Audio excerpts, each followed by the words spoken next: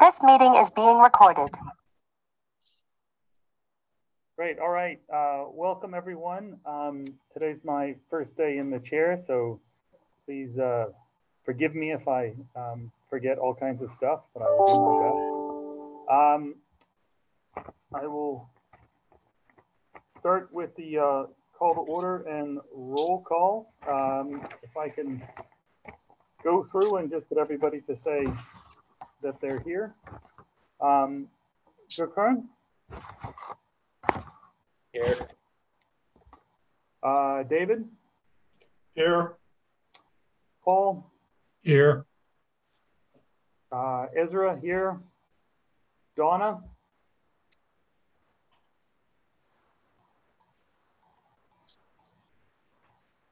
Donna, can you hear? Oh, great. Thank you. And I don't, and so I think we're missing Commissioner Axt of the regular folks. Do I don't have to go through the reps from the commission, do I? Nope, just the commissioners. Okay, thank you. All right.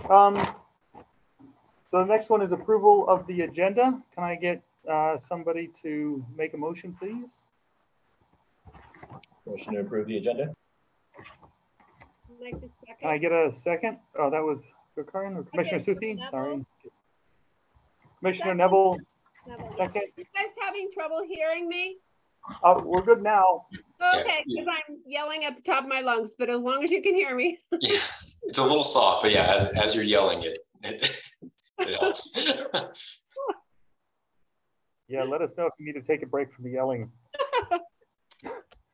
All right, so let's call the roll. So this is in favor, this is on the motion to approve the agenda. Commissioner Suthi? Aye. Commissioner Sandino? Aye. Commissioner Jacobs? Aye. Commissioner Neville? Aye. Commissioner Beeman, aye. Motion carries. So we have brief announcements. I think I will go last. So can we start with staff? Do you have any brief announcements? So I'm going to ask for public comment on the agenda. Thank you. Failed at the first post.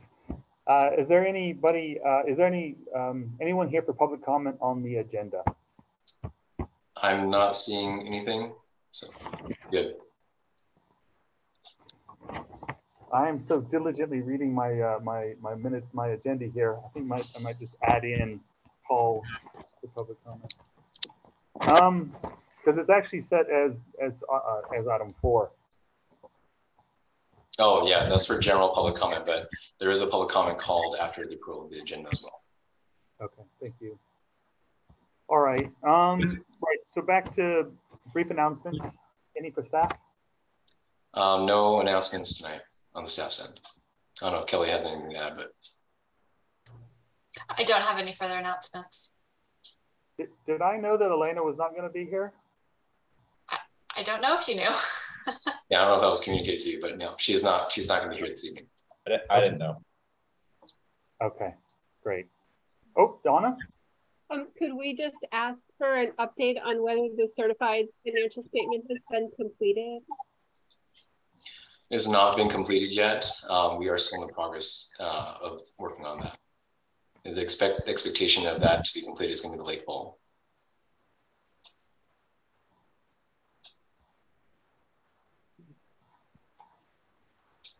Okay, well, since we're in the question asking mood, is there a plan to update the long range forecast model? Or make it publicly available? Because apparently it's updated, it's just not publicly available. Yes, we do. So we will be able to make that available as soon as tomorrow. Wow. Watch me fall out of my chair. Well done. All right. Only because you asked. Me and lots of other people. But no, thank you. I'm really pleased. It's a great way to start. Okay, thank you. I think I'm going to keep going while I'm feeling lucky. Commissioner, I think Dan's here tonight, but he's the only one. Anything, Dan? Sorry, Commissioner Carson? Actually, Councilman Carson, but no, I don't have anything that isn't on your agenda. Great. Thank you, Council Member Carson. Okay. Liaisons? Did we have any meetings since the last commission meeting? Downtown plan, trees? I do not have an update for climate action. No.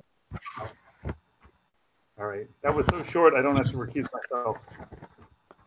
Oh, there's Donna. Yeah, sorry, Ezra. I thought we were doing that at the end of the meeting. So Michael and I are on the downtown plan subcommittee, and we don't have anything to report, but I don't want you to think that we haven't been in discussions or reviewing the EIR. It's just that the nature of this EIR is a little bit abstract because we're moving to a form-based code. So it doesn't have the same degree of tangible project that you could really analyze from a fiscal perspective at this point. So right now we don't actually have any comments to offer that are fiscally related. Well, thank you for that. And I also, I got to get better at this. For the liaisons, we probably should take it off the agenda and just have it done once at the very end. Because as you say, the liaison stuff is all around the subcommittees. Okay, so Vaughn, if you can just make a note of that. Happy to. Yeah, we'll make a note. We'll edit the slides in the future in the agenda. Great. Oh, David, please.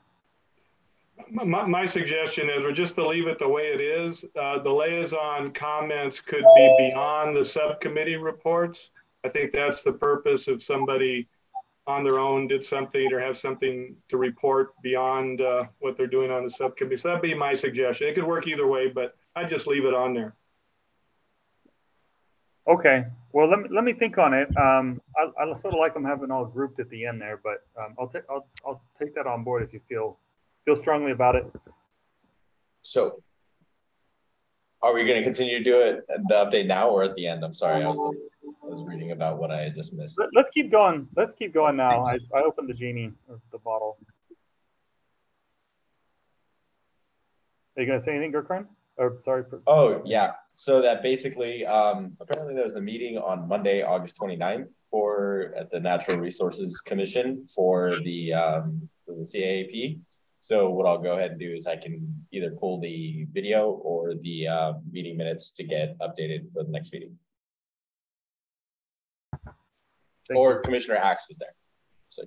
Oh yes, I'm here. I couldn't join the meeting. The link on the website, on the City of Davis website, doesn't work. So I couldn't find the email sent by Elena. Did she send an email? I guess so. So I tried to join through the City of Davis link, and it says the meeting expired. I couldn't attend, just to maybe let the staff know that it is not possible to attend the meeting through the link on City of Davis website. We're checking it out right now. Okay, thank you. We weren't aware of that. So yeah, it's not urgent. Yeah, I don't know. It's like if you are just a citizen who want to attend the meeting through the city link, it doesn't work. Well, it actually is urgent. We have to fix it if that's the case. So the clerk is checking right now. Okay, thank you. Thank you.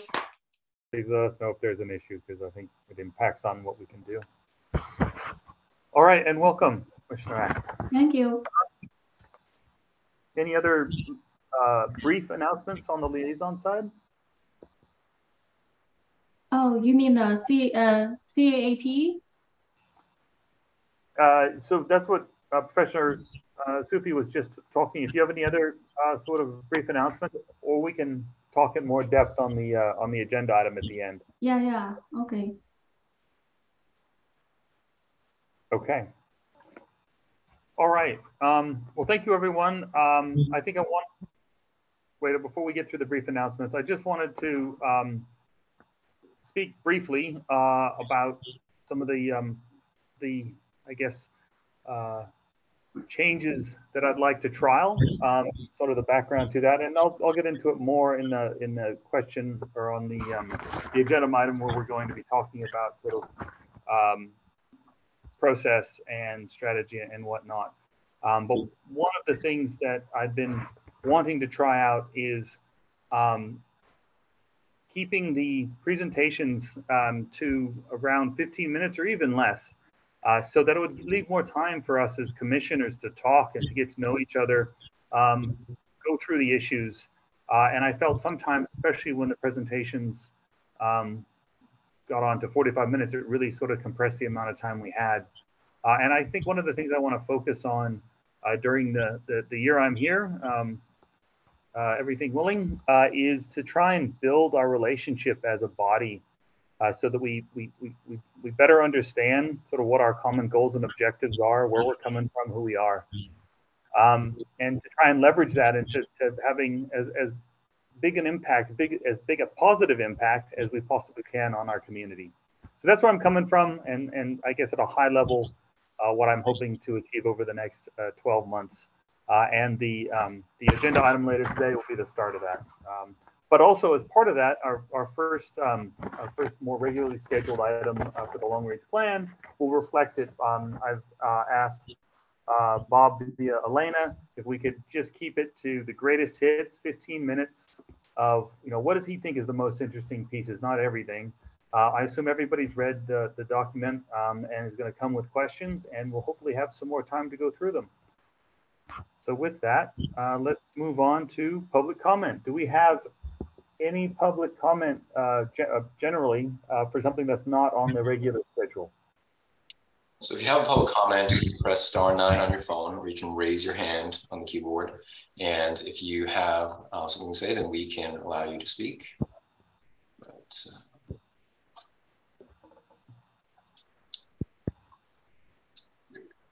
there doesn't seem to be any public comment.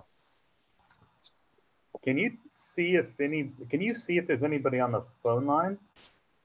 I'm just wondering if there's even anybody on there. Yes, I believe I can see all attendees. Yeah, there's nobody on the phone, just one person who is logged in. Okay, great, thank you. Well, let's get into it then. We're now on to consent calendar. So the regular items on the consent calendar, we sort of got a couple of months backed up here, so this might be challenging for folks to remember that back, but hopefully everybody's had a chance to go through the meetings since May, June, and now July. I have to fess up. Whoa, I've just lost my. Sorry, so I put my paper. Gotta love the Dells putting the mirror at the camera at the very bottom of the keyboard. That was genius. I have to fess up. I am not nearly as diligent as Donna is, and so I have not pre-read these. But I have to say, I think the staff has been doing a great job. And so, anyway, I just want to just to communicate that these do not reflect the value add that Donna's brought.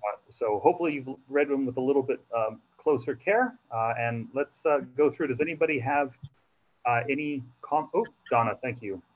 I do, and I want to thank Bowen so much because we've had lots of conversations about making the minutes really short, and I really appreciated these.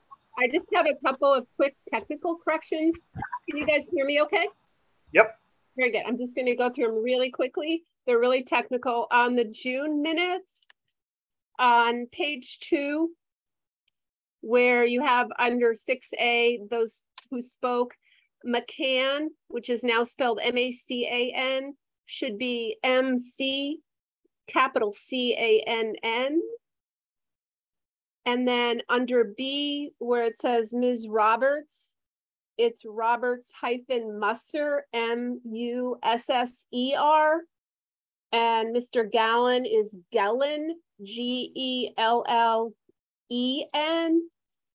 And then on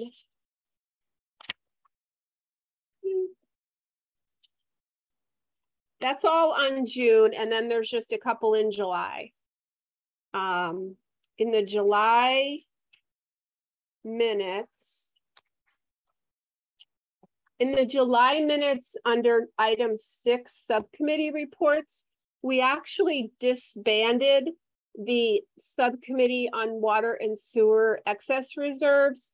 We did it fairly informally without a motion and a vote, but we did disband that subcommittee because we knew that our work as a subcommittee was completed and there wasn't anything more we needed to do.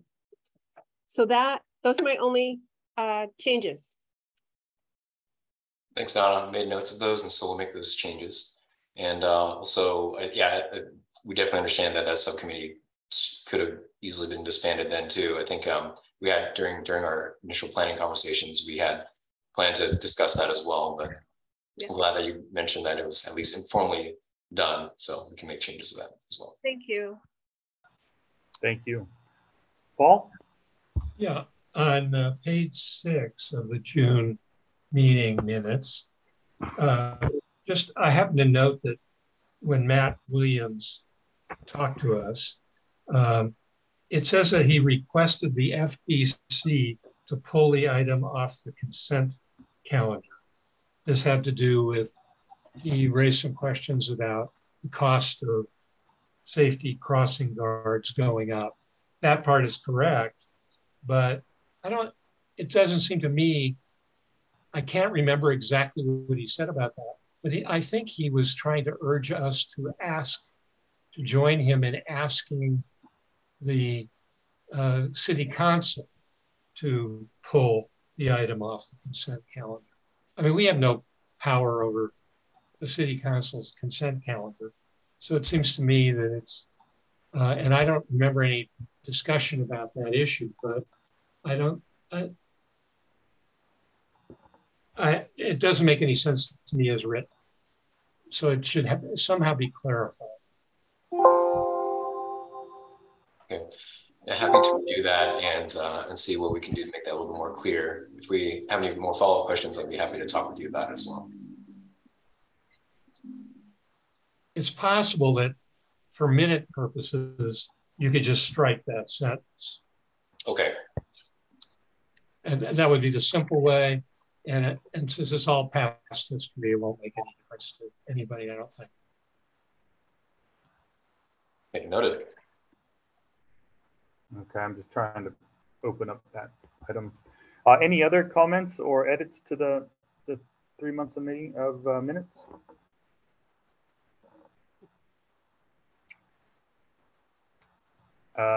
Hearing none. Do I have to call for public comment on the? You got it. Yep. All right, let's do that and then we'll vote. Okay, so if you have a public comment to make, please press *9 on your phone, or you can raise your hand through the Zoom link, and we will be happy to allow you to speak. Mr. Chair, I am not seeing any.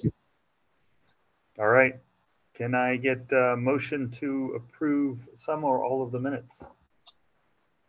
Yeah, I'll make a motion to approve item 5A, 5B, and 5C on the consent calendar, the minutes for the meeting of May 9th, June 13th, July 11th, with the corrections as stated during the meeting.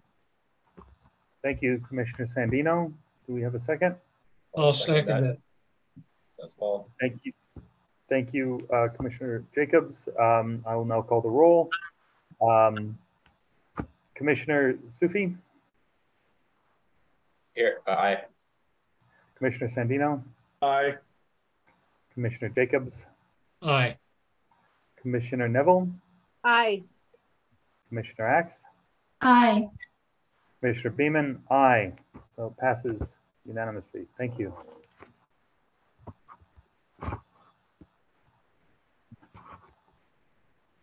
Okay, we are now on to the regular items.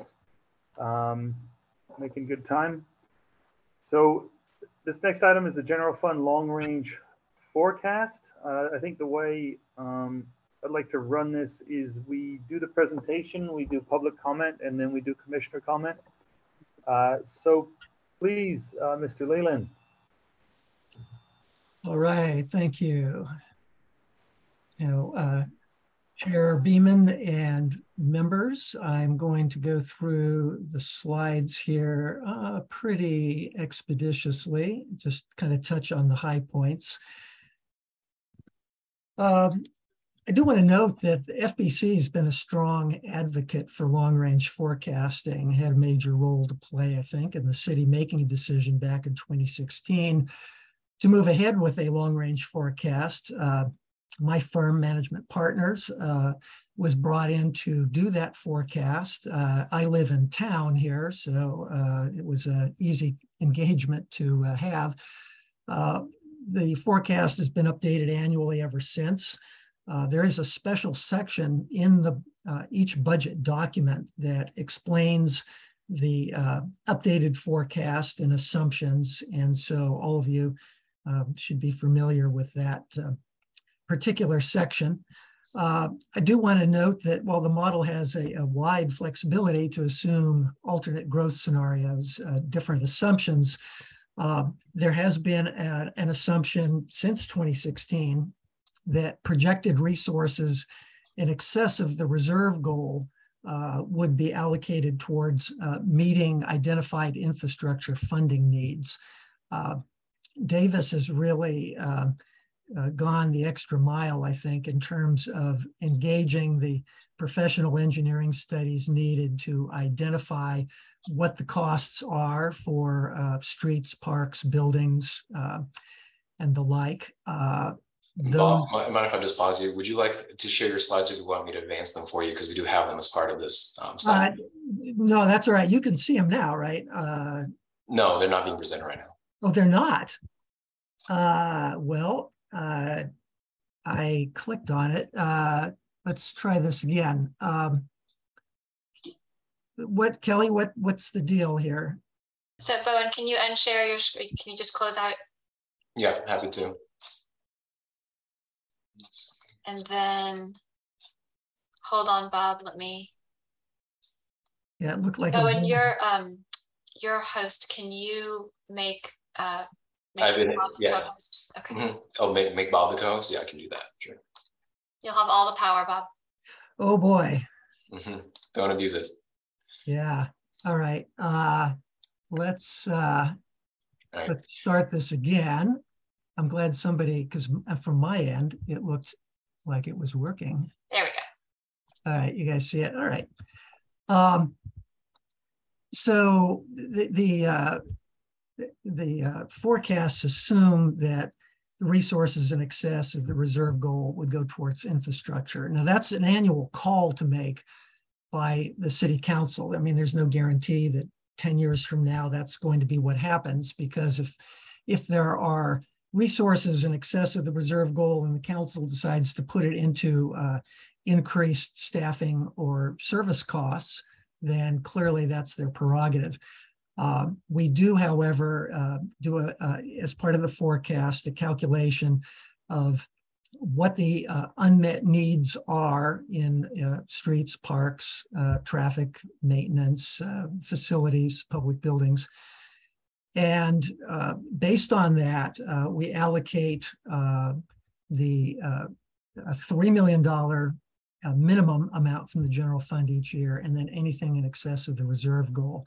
So we'll have to stay tuned for future years and see how that plays out. But I did want to commend staff and the commission for having an emphasis on that. Most of our clients, I would say, are not so engaged on infrastructure and haven't done the work to identify what their needs are.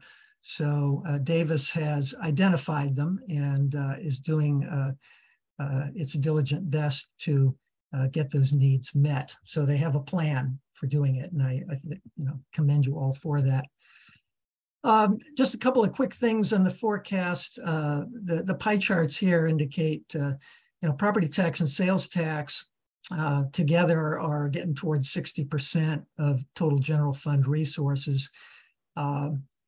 In terms of expenditures, personnel typically is 60 to 70%, 60% here in Davis. After credits, it's about a $79 million net expense.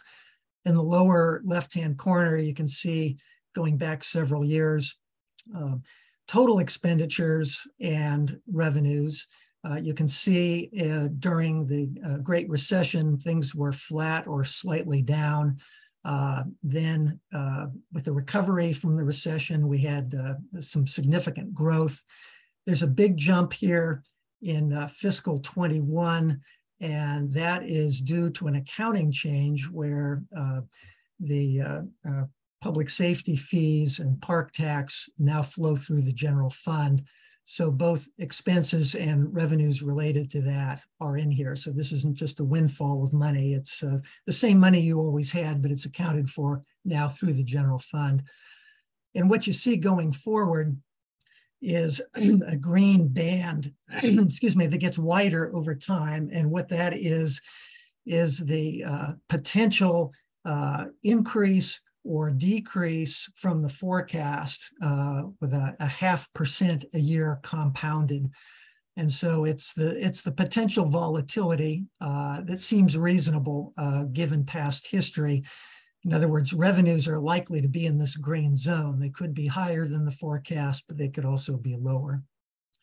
And then the lower right-hand corner is just a focus on pension costs, just because they have grown so significantly from 2001, when the state had basically shut down contributions from local agencies under the theory that the plans were superfunded and would never need any more contributions. That changed very rapidly with the dot-com bust investment losses. And you can see just how rapidly costs have increased from about $1 million 20 years ago to now being around $13 million. And so we expect that to continue over the next several years.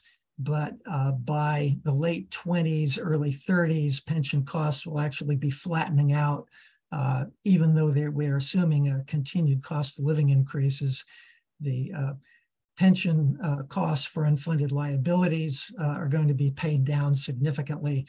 And so you will see over time a flattening and then ultimately decreasing in pension costs. And that will increase financial capacity of agencies throughout California, Davis included. Now, to just give you a quick comparison, last year's forecast compared to now, on the left-hand side, you see the general fund unassigned balance.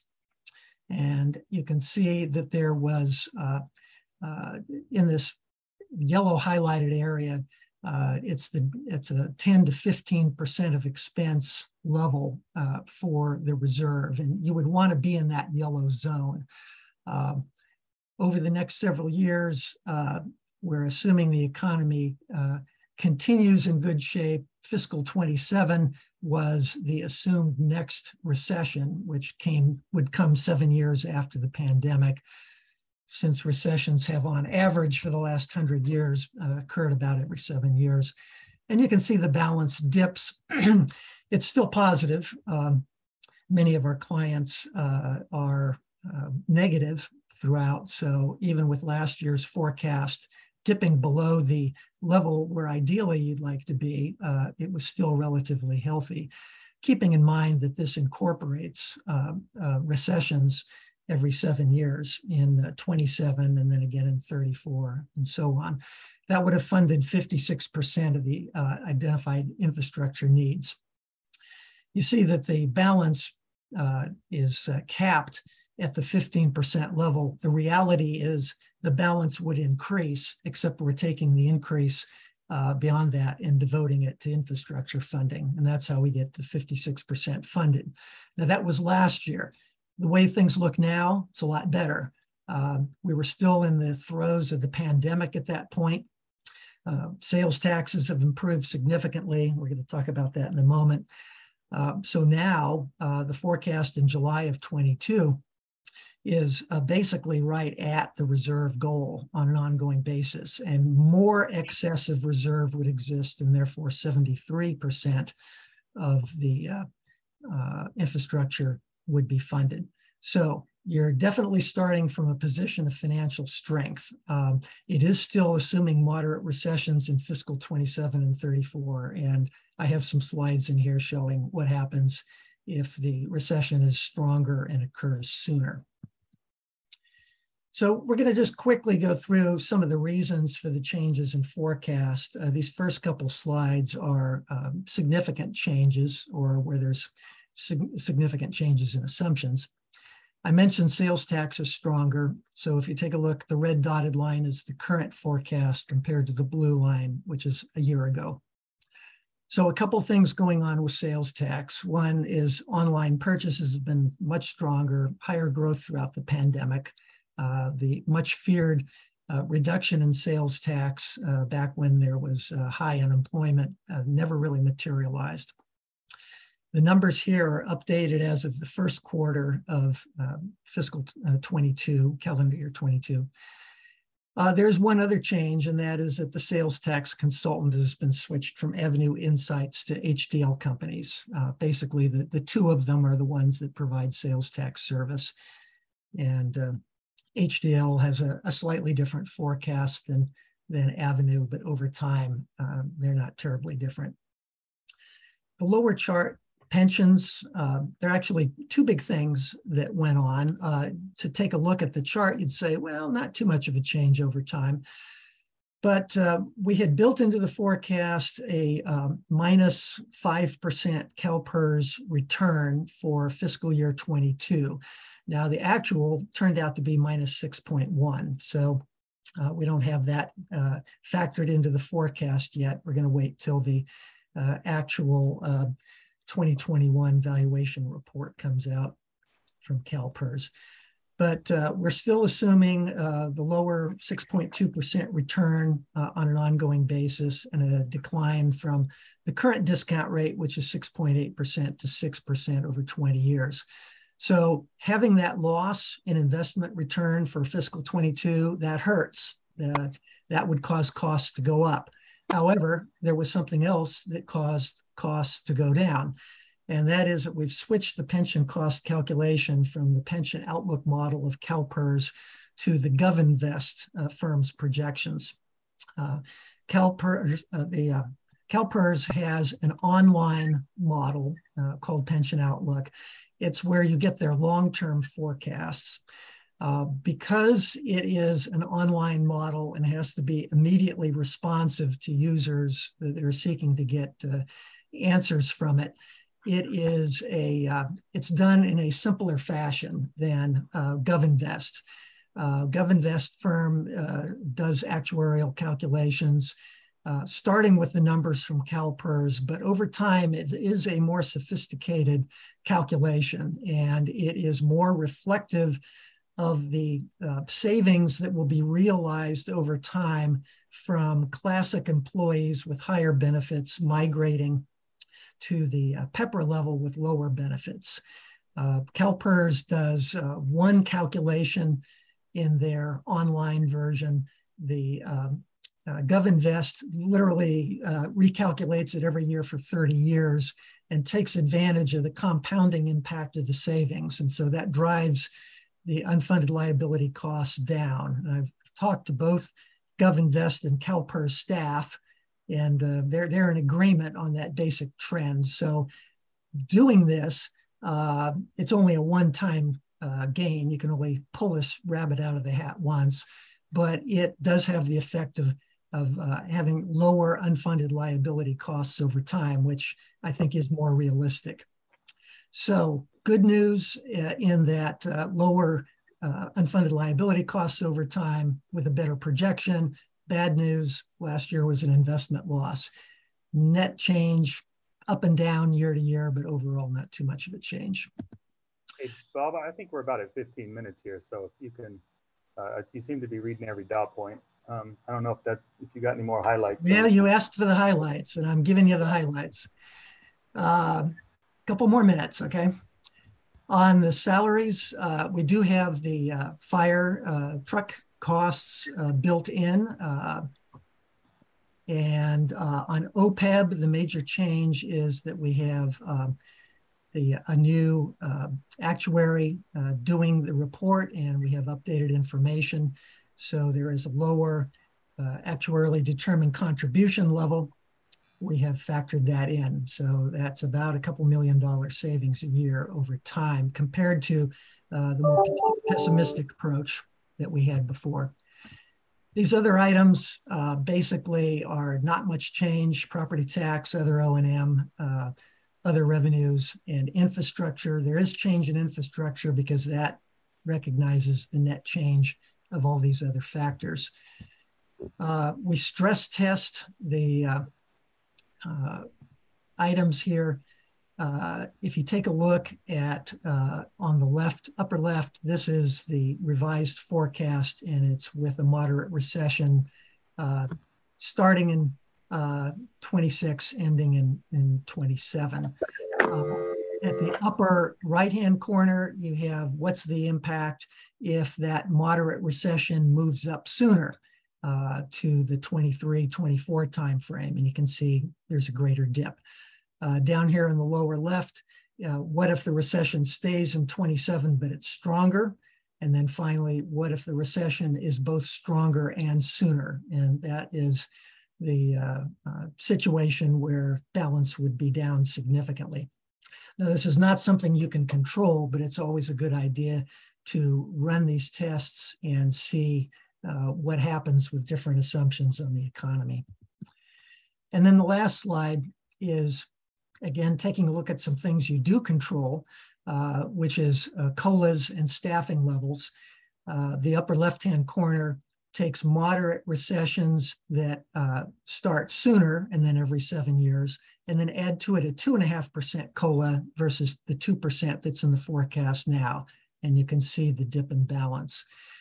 If you assume the same moderate recession, but instead of the 2.5% COLAs, you add 1 FTE a year, it's kind of a comparable change, not quite as pronounced as the 2.5% COLAs. The lower left shows both, doing both 2.5% COLA and 1% FTE, 1 FTE a year. And there you can see a pretty significant reduction in balance. And if you do all of those and assume that the recessions are strong instead of moderate, that would be enough to take you into negative territory. So that's the quick overview. And so let's go ahead and open it up to questions. Thank you very much. Excellent material, by the way. I can't wait to look at the assumptions. I think we may ask you back if that's okay once we have a chance to look at those. But for now, let's kick it off. Commissioner Sufi, would you like to proceed? Ezra, just real quick, did you want to do public comment first, or did you want to do? Yep. No, sorry. That's it. Thank you. I think it would be good to do that first. So okay. Can we open up to public comment so we can take their comments into consideration?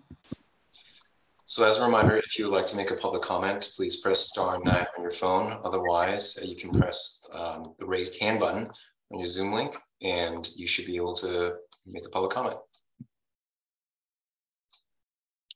I see that we do have one public comment, Mr. Chair. So it is Matt Williams, and I'm going to allow him to speak now. Oh, Matt. Yes. Can you please speak just so to make sure we can hear you? Can you hear me? Yes, we can hear you. Wonderful. I submitted in writing a bunch of questions, some of which Bob's presentation has shed some light on. I think that I'm not going to get into those in detail. I requested that the models that have been run for many of these presentations starting back in 2019. Each of those models should be on the city website the same way that budgets are. I hope that the Finance and Budget Commission will support that transparency and education for the public. I think that I'm just going to leave that. No need to get down into the weeds on any of the specific questions, because I'm sure I will get some sort of answer in writing. Thank you. Thank you, Mr. Williams. And I want to credit you with reminding me to ask lots of questions about the model. So thank you very much. It looks like all our Christmases will be answered tomorrow. Are there any other? I see we've got another gentleman on the online. I don't know if he wants to make a comment. Yeah, and if you do want to make a public comment, please just raise your hand. By *9 on your phone. Mr. Chair, I'm not seeing any more public comment. Okay, well let's turn back to the commissioners then. I think Commissioner Sufi, you were first, and then Commissioner Axt. If you wouldn't mind starting. Fantastic. Thank you so much, Bob, for the presentation. I really appreciate it. Just a couple, perhaps semantics questions. So on slide 3, there's where the revenue range versus the expense. There's a dip in the revenues for I believe it's like 2023. I don't see a projected dip in 23 for any of the other forecasts, like property tax, sales tax, whatnot. So I'm just curious, where does that dip come from? You know, we go up a little bit and come back down, and then it evens out. So can you kind of shed a little light on that? Well, I'd have to go into the model to look at the specifics. Basically, the upward trend in 22 was because of the park tax and public safety fees and Prop 172 money now being part of the general fund. And in terms of, also there was some CARES Act and ARPA money that could have biased the amount in 22, that was one time and isn't going to be repeated. So I'm suspecting that that's the major reason. And then also the expenses are a little higher because there were amounts budgeted but not spent in 22, and we're assuming that those are going to roll over and get spent in 23. Got it. Okay. Would those other like one-time revenues fall under other revenues or other O&M in other forecasts, or how did those get accounted for? Well, typically we hit the high points. Property tax, sales tax, TOT are amounts that we track on their own. Other revenues tend to get put into an other revenue category. Gotcha. Okay. So now when it comes to, I really like the sensitivity analysis of the various different strengths of recession. When it comes to the next recession, 2023, 2024, and the strong 24, a strong 2-month or 2-year recession, I am curious, in the assumptions for the model, are we returning at around like 2033 to 2035, that we are returning back to like I guess pre-recession levels plus the intended growth at that point? Because it just seems like a very quick jump from 33 to 35, from less than 15 to more than 15%, kind of in line with, I don't know if that question is clear. Well, the model interprets the recessions as a cyclical event. So during the downturn, revenues are obviously low. In the subsequent years, there's a recovery period, and so your annual rate of growth is going to be higher than normal as you catch up. There's usually a 2 or 3 year recovery period built in, so that by the time you get to the end of that period, you're back to where you would have been had there not been a recession. But in our looking at recessions over time, if you assume that there was no recession, that level over time is pretty much what you keep coming back to. The recoveries from recessions don't typically take you above the line where you would have been had there never been a recession in the first place. So all you do is lose when there's a recession, but you do tend to catch back up to the sort of the natural order of things in terms of the underlying growth that city revenues are capable of. Gotcha. Okay. And then the final question for me. So as we know, downtown plan is getting finished up now, and then City of Davis does not have a general plan that's been updated in quite some time. I'm just curious to hear your thoughts when these are completed. How do these affect the model? Can you speak to anything about, can any of these projections still kind of be held? Like, can we utilize these, or how does that affect the forecast? Yeah, the model, fiscal model is intended to link up with the other plans that the city has. So let's take the general plan. Out of that, there will be an absorption rate of new growth, residential and commercial, that's expected over the term of the general plan. And we can take a look at that as we also take a look at the regional allowance for housing that is given out right now, and see if those projected units differ significantly from what we currently have in the forecast. And we would update it based on that new information. We also ask the planners to give us information about what's in the pipeline right now, what's under construction that is going to hit the assessment rolls within the next year or so, what has been approved but hasn't been started yet, and where there are applications, and that's a longer term horizon because they haven't gotten their planning approvals yet. So we look at that at the near term, and then we would look at an updated general plan over the long haul. Gotcha. All right. If there's time, I'll have one at the end, but we're good. Thank you so much. Okay. Thank you. Commissioner Axe, please. I'm very glad to see the improved financial capacity for the city. I have two questions. The first is about the pension cost. And you mentioned that pension cost will flatten out in 2030s, eventually decrease. So what are the reasons for the decrease of pension costs? Yeah, many years ago, CalPERS handled their unfunded liability costs in a different way. Now, pension costs come in two types. One is a normal cost, which is what it costs to meet your ongoing liabilities, and then what it costs to pay for amounts that you should have collected in prior years but didn't. And so that's like a debt.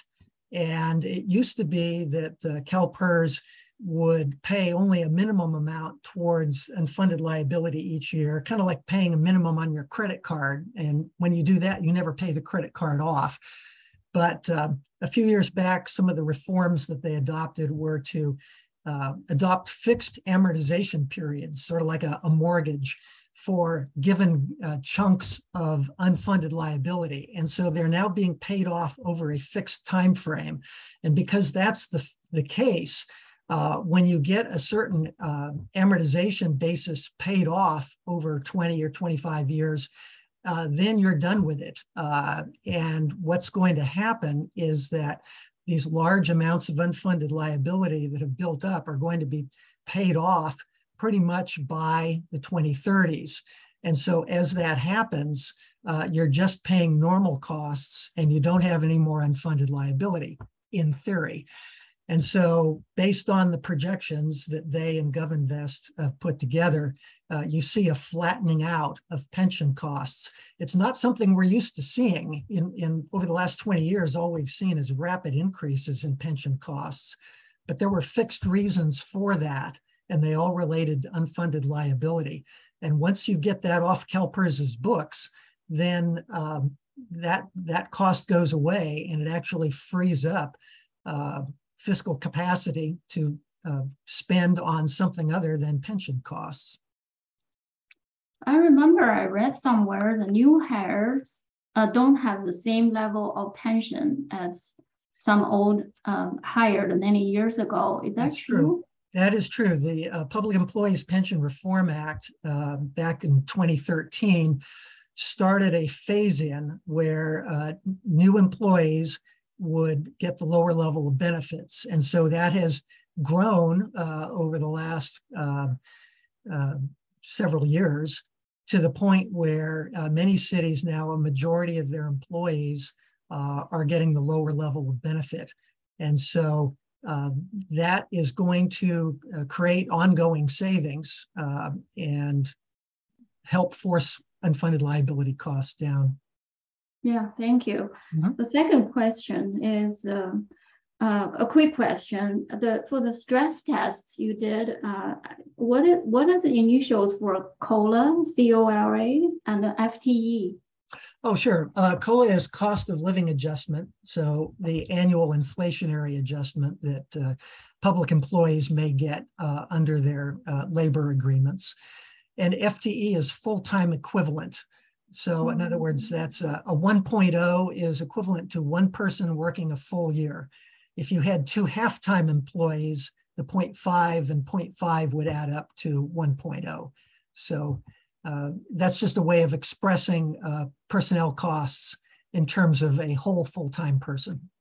So the worst scenario is 2.5 cost of living adjustment and plus one full-time equivalent growth. Right. And, you know, that doesn't sound like a lot, does it? Because with inflation being what it is now, you think, oh, 2.5%, that sounds reasonable. But the problem is the revenues aren't growing fast enough to sustain in COLAs of 3 or 4% a year. So even 2.5 pushes the balance down. And one FTE a year, again, doesn't sound like a lot, but it adds up over time. It's, you know, by the end of 20 years, it's 20 extra employees. And so I guess the good news there is that the forecast, without the extra recession impacts and without the extra FTE or COLAs, looks pretty stable, but that's just for the status quo. So, I mean, it's a good thing to be okay at the status quo because many cities you look at are going into deficit on a status quo budget. Davis is not, but it just shows the limits that revenues will only stretch so far. And if you push cost of living adjustments higher and you add staff, ultimately that will push your balance into negative territory. Thank you. Yep. Thank you. Commissioner Jacobs? Yeah, Bob, a question on when you calculate percent infrastructure funded in these various scenarios, the stress tests in particular, have you taken into account the American Recovery Act money, that some of which might go partly, I don't know what part of it will go to infrastructure, and also the Infrastructure Act passed a year and a half ago, that some of which is filtering down to the city.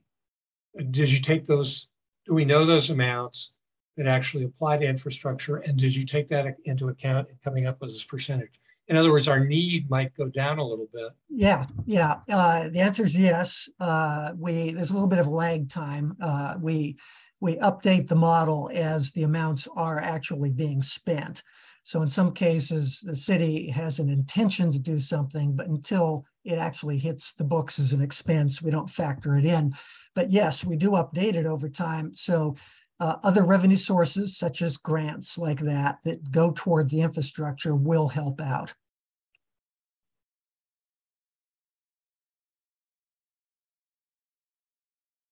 You're on mute.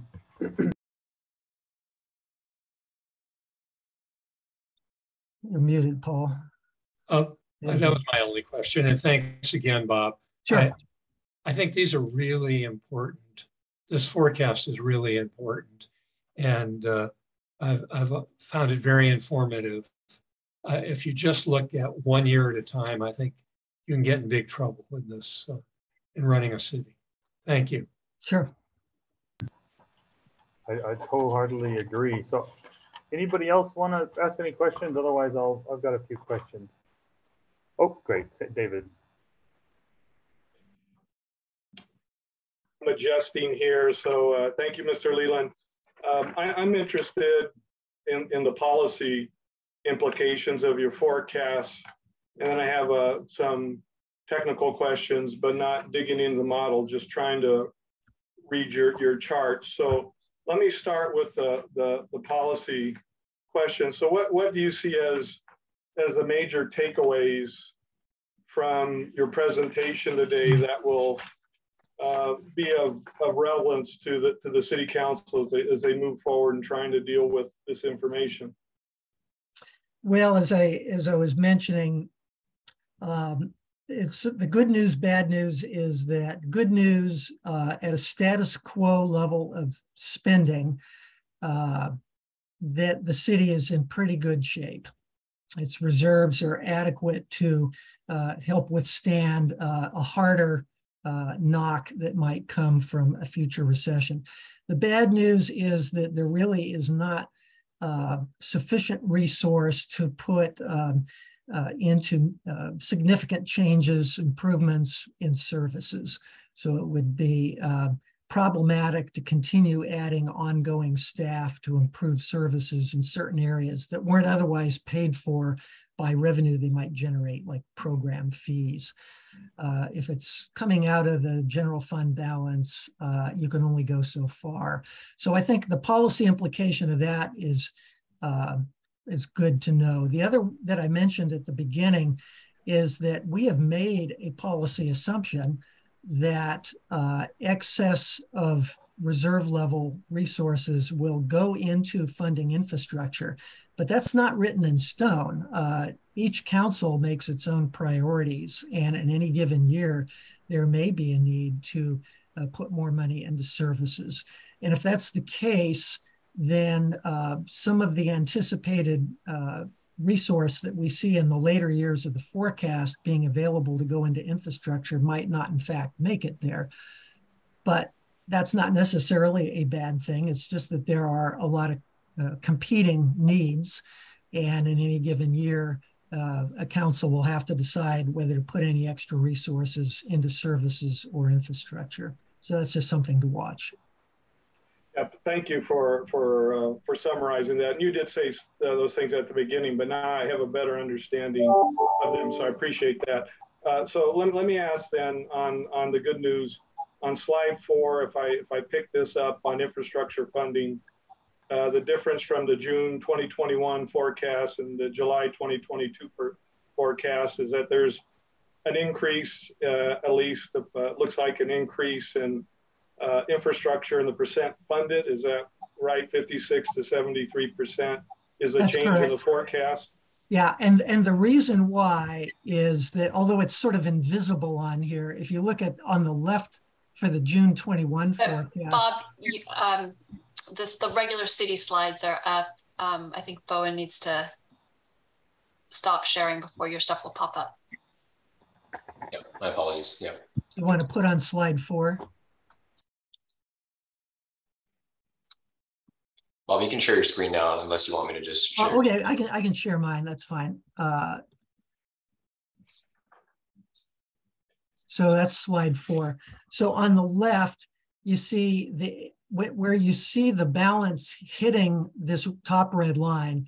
That, like I said, that's where we take any resource that would be in excess of this, and it goes toward infrastructure. And the amount that's in excess of that, plus the $3 million a year that's being put in already, would fund 56%.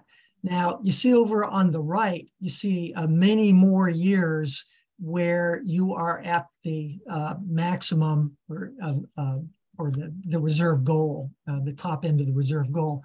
And so in all of these years, there are amounts that are actually in excess of this, but we're diverting them into paying for infrastructure. And so that's, since there's more money going into it, that's how you get up to the 73%. Yes, definitely there, you could realize as much as a 73% based on the costs as they're currently projected. And I have to say, those get updated every couple of years. And so those numbers will go up or down, but they're unlikely to exactly hit the 73 over time. And of course, the city's finances are constantly changing. And so as the actual outcome looks more like the left as opposed to the right, it's going to bring that infrastructure funding level down. And then again, as I said, the money that's in excess of the reserve goal, council's going to take a look at that on a year-by-year basis. Right. And if some of it goes to services, then that's not going to be available for infrastructure. Yeah, so I appreciate that. And so to me, that's another positive that's in your presentation that's worth highlighting, and my accolades to the council and the folks on the commission before myself that helped with that. Mr. Chair, may I have just 5 more minutes? I had a couple more questions. If not, I'll stop. No, that's one of the reasons I wanted to have the presentation shorter, to give us more time to talk. So I think thank you. Have one as well. So keep going, please. So could we move to back to slide 3? Forecast highlights.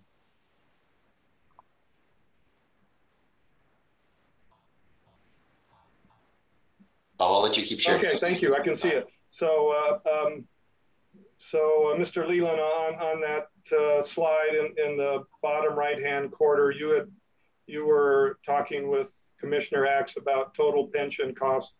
So, is this a slide to look at that going into the future? It looks like less of the general fund is going to be committed to pension costs, which would be another highlight, another positive, as you mentioned, which would potentially allow that money that's being used for pensions costs now to be used for something else. And what I'm seeing is we're almost at that cap, that ceiling, if that's the case.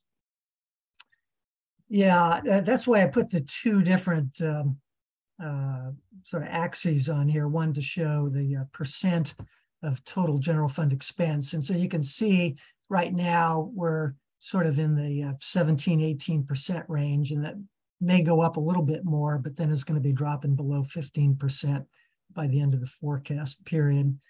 A lot of cities are in the 18 to 20% range. And so there's nothing unique about Davis in that regard. But as you see, the costs flatten out. Actually, since the rest of general fund expenses will be going up, then this amount as a percent of the total will drop, and that's reflected here. So if we stay the course, and this is more good news the way I would see it. So, okay, let me one more question then. Stay on that slide. So this is very basic, but I need to better understand. If you look at the bottom left, you have revenue range versus expenditures. And then right above it, you have the 2 slides on revenues to the left and expenditures to the left, to the right. How is that factored into that slide at the bottom where you start at 2007 and then go to the current date, 2022, and then you project to 2039? Help me out. How is that graph filled in from 2007 to 2022? Are those slides above in 2022? Are they incorporated? Yeah, they are. At 2022 is right here on the chart, and so the red line at 22 is 78.7 million, and that's the amount over here from the expense. There's a gross expense of about 86 million. There are almost $8 million in credits, which are recoveries from other funds under the cost allocation plan. And that brings the net down to just under 79 million. So that's where the red line is here. And although I don't have a total on revenues, it's basically about the same amount in 22. Okay, so for 2022 and before, it's the actual amount, and from 2022 onto the future, that's where the model comes in and you're making your forecast. That's right. And that's why I started showing this range of green. It's not that expenses might not change as well, but expenses tend to follow the revenue you have available. And so if there's more revenue available, it will get spent. If there's less revenue available, ultimately, you have to curtail spending. So I'm just giving you this idea of what a 0.5% a year in growth compounded looks like over time in terms of what the revenues would wind up being, either greater than or less than the current forecast. And since that compounding, the variance gets wider over time, you see that there's a much greater variance out here in 2040 than there is currently. Okay, one last question, and then I appreciate the time. So you started this model in 2016, I think was the first slide. Right. So we've had, I think I have that right. We have now 5 to 6 years of actual implementation. How did things turn out from, let's say, your first model year in 2016? How have your forecasts gone in terms of their accuracy, or well, can you comment on that? Sure. One thing about models is the numbers never sleep. They are always changing. But the advantage of a model, if you have something like this where you can readily adapt to new information, you will, as the new information comes in, you'll account for that. We don't just have a static forecast and say we're sticking to it no matter what. So as new information comes in, the model changes. So I would say at certain points in time, it's been relatively accurate. At other points in time, especially with the pandemic, it wasn't. But then nobody's was. Nobody had a good sense of where we were going in 2020 and 2021, and things have begun to get a little more stable now. The same goes with recessionary periods. The hardest time to forecast is at both the beginning and the end of a recession. And so there are always challenges. But again, one of the advantages of being able to constantly update it, and the city has been good about that. So we have constantly updated it for going on year 7 now. That kind of information will give you a greater degree of comfort, especially as you run sensitivity analyses and say, look, given these assumptions, this is where we'll be. Certain things can occur that are beyond our control, like PERS investment losses. Other things like labor negotiations and staffing levels are much more within your control. So we just will update it as the story changes. Okay, well, thank you for your presentation and addressing my questions, Mr. Leland. I'll take your last one. It looks like it's been helpful, and this is a good forecasting tool. So thank you, and thank you, Chair. That's it for me. Thanks for all those questions. Appreciate it. Commissioner Sufi, you had one question you were holding off on. Yes, so a quick one. So it happens to come down to the CalPERS investment loss. So this year it was down 6%. The markets were down 10 to 20%, depending on the index. Do you think that going and saying for 2023, we're going to go back to a positive 6% return is a little bit of a rosy outlook on that, given how big of an effect the pension funding has on the general fund?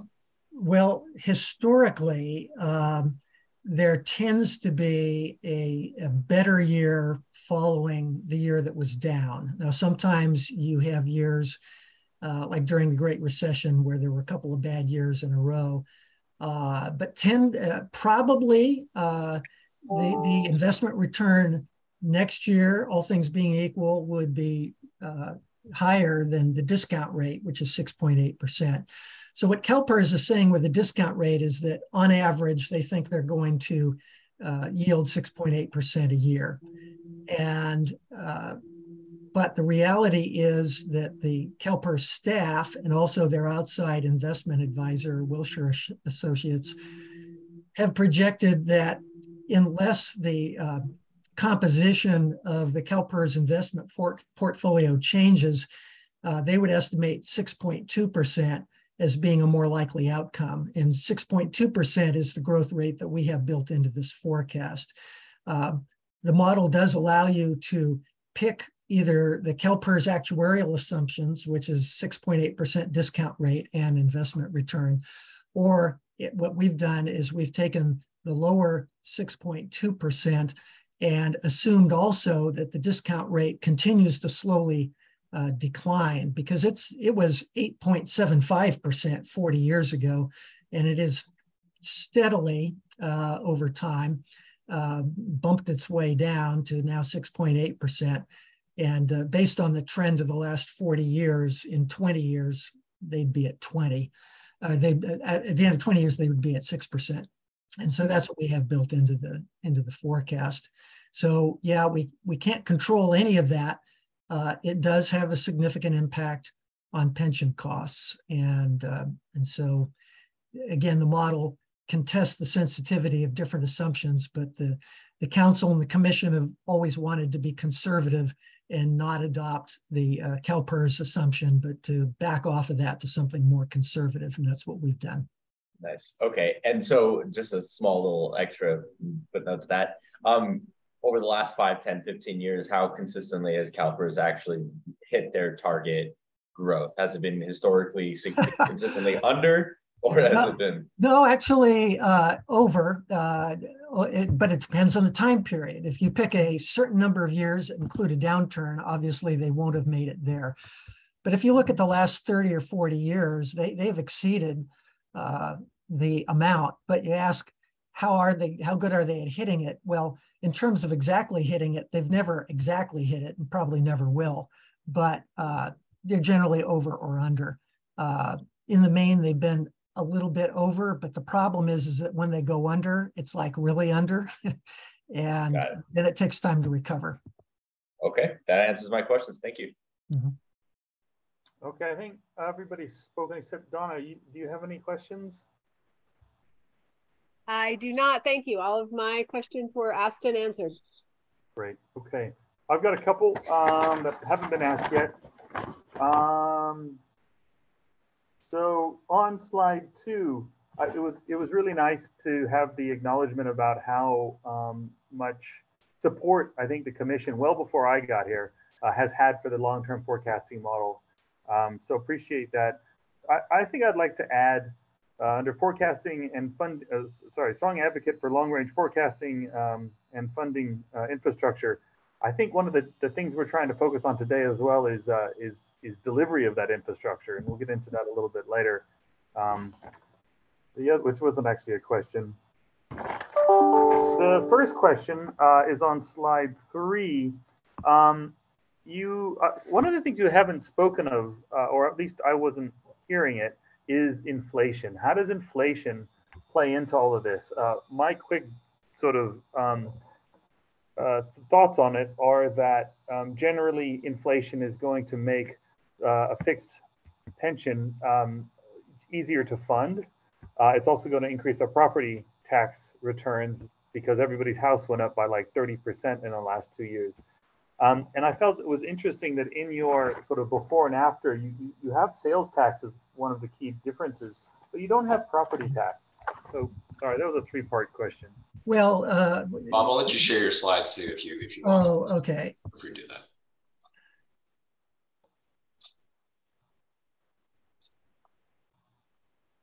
Well, onto the property tax.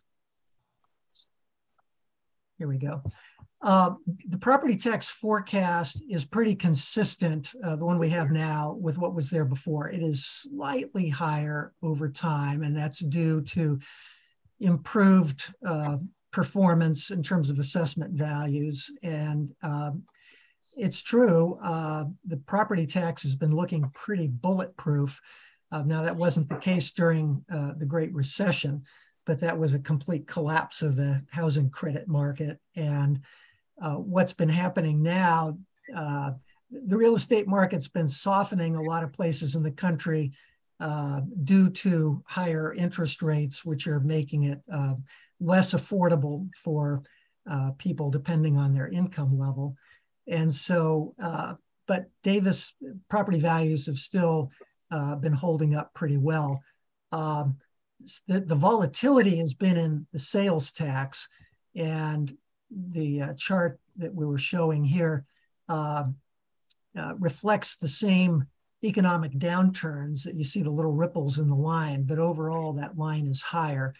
And part of it is that Davis has got a high performing sales tax, the local voter approved tax, the transaction and use tax. The online purchases are allocated by location of the purchaser as opposed to location of the cash register. So the city winds up actually collecting more from its 1 cent local sales tax than it does from its share of the 1 cent statewide sales tax. And these lines here are the combination of the two. So, Davis has been doing pretty well on sales tax. How much of that shift, though, is due to the change in consultants? It's not clear to me what the shift, like what that line was with the old ones. Yeah, well, that's hard to compare because once the switch was made, we don't have an updated estimate for Davis from Avenue Insights, but I would say minor, the bulk of its economic activity. Okay. Maybe I can rephrase the question, the inflation question. What forecast for inflation do you have? And I guess I'm happy to hear that we use the World Bank inflation forecast too. Well, the forecasts that we have, and again, these are costs that are affecting general fund services.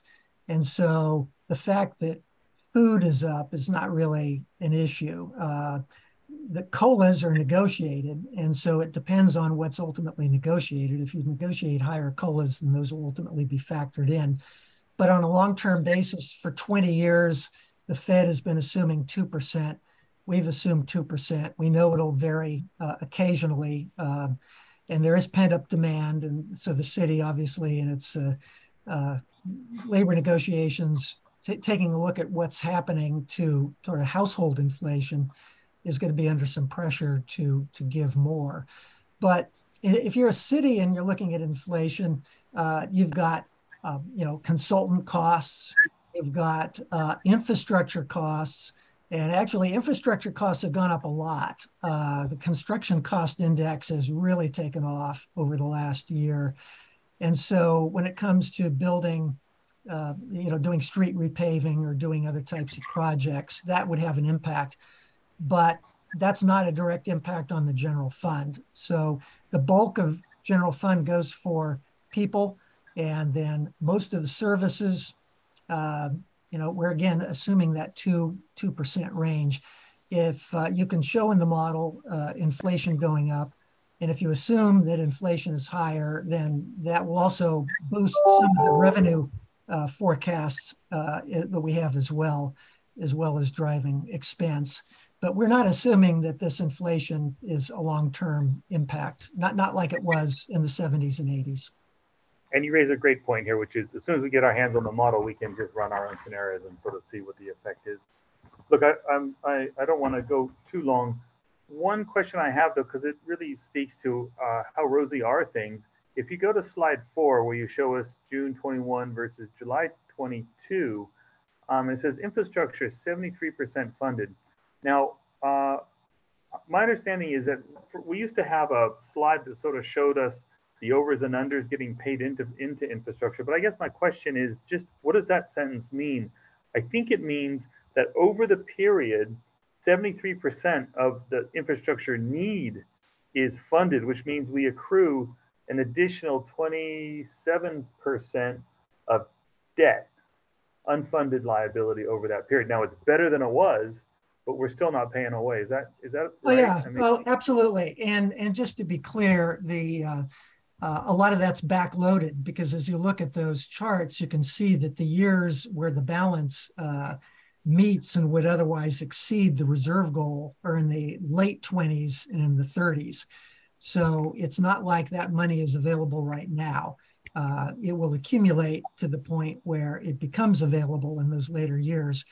But by the end of the forecast period, 2041, you're looking at the 56 versus the 73%. And again, don't get wedded to those numbers, because every time we update the model, things change. They'll go up or down.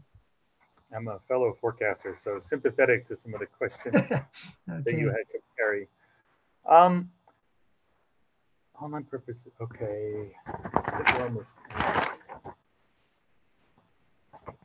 So one other comment I'd make is, even if we had all this stuff going, all this additional funds to need going into infrastructure, I think one of the key challenges is, can we spend it? And that's one of the other challenges that we face, is even if we do have funding, if it's uncertain, if it's variable, it's really, really tough to spend in an efficient fashion. Anyway, that was more of a comment. Again, great model. Great to get the update today. Look forward to seeing all the detail. And I do, depending on what sort of, what we find when we do go through the model, it may be good to have you back before your normal 12-month cycle, but we'll see how we go. So okay. I want to say thank you personally. Hey, I did wonder, actually put it to the rest of the group. Do we think, and I don't know if you need to stick on for this, Mr. Leland, but I thought some of the motions we might consider are, thanking staff for making the latest one updated and to recommend this level of transparency going forward. Does anybody feel like we want to make a statement as a group that this is a good thing and should be commended and supported? You can say no too. Would you like to phrase a motion, and we can go ahead and second or otherwise? Yeah, I'm happy to. There's no I did wonder, the chair can make motions, right? So I think I'd like to move that the commission,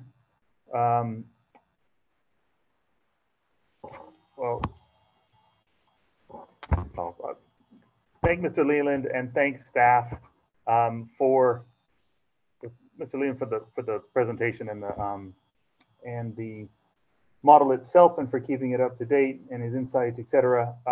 But staff for making it public after, I think it's been 5 years, right? And that we strongly support the maintenance of a long-term model and making it, keeping it up to date as really important to the public discourse. I'm going to stop there because the first half I think we can truncate, and it was really just that last bit. Does that qualify as a motion? Like, what? I don't know quite the details. Like, does a motion need to have an actionable, or is it just saying that, like, yes, we are looking, we would like more documents to be readily available? Is that the motion? I don't know if Kelly can weigh in on this one. So the commission, I mean, you can say whatever you want in a motion. So if you want a motion simply to be a statement, that's fine. Particularly if it's a motion that you're perhaps, or a statement that you're perhaps wanting to forward to the city council. If you have a specific action, you're specifically asking for staff to do X, that would be helpful to pull that out a little bit. This doesn't really look like, basically it looks like stay the course. Well, how about this? Motion to recommend the council continue to support making the updated long range model available to the public.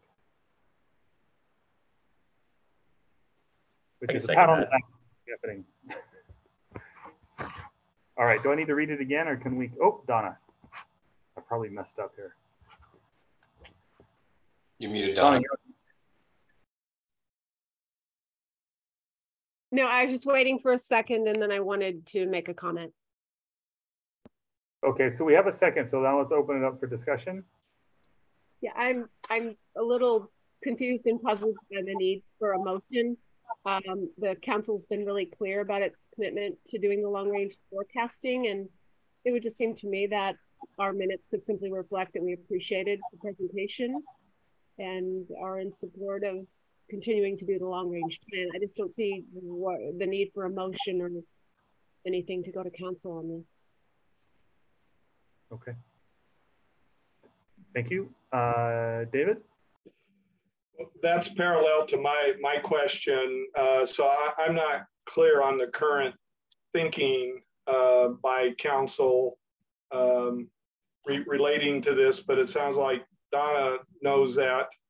And so if the current thinking is that annual updates to this forecasting model is something that's already supported by the city, I'm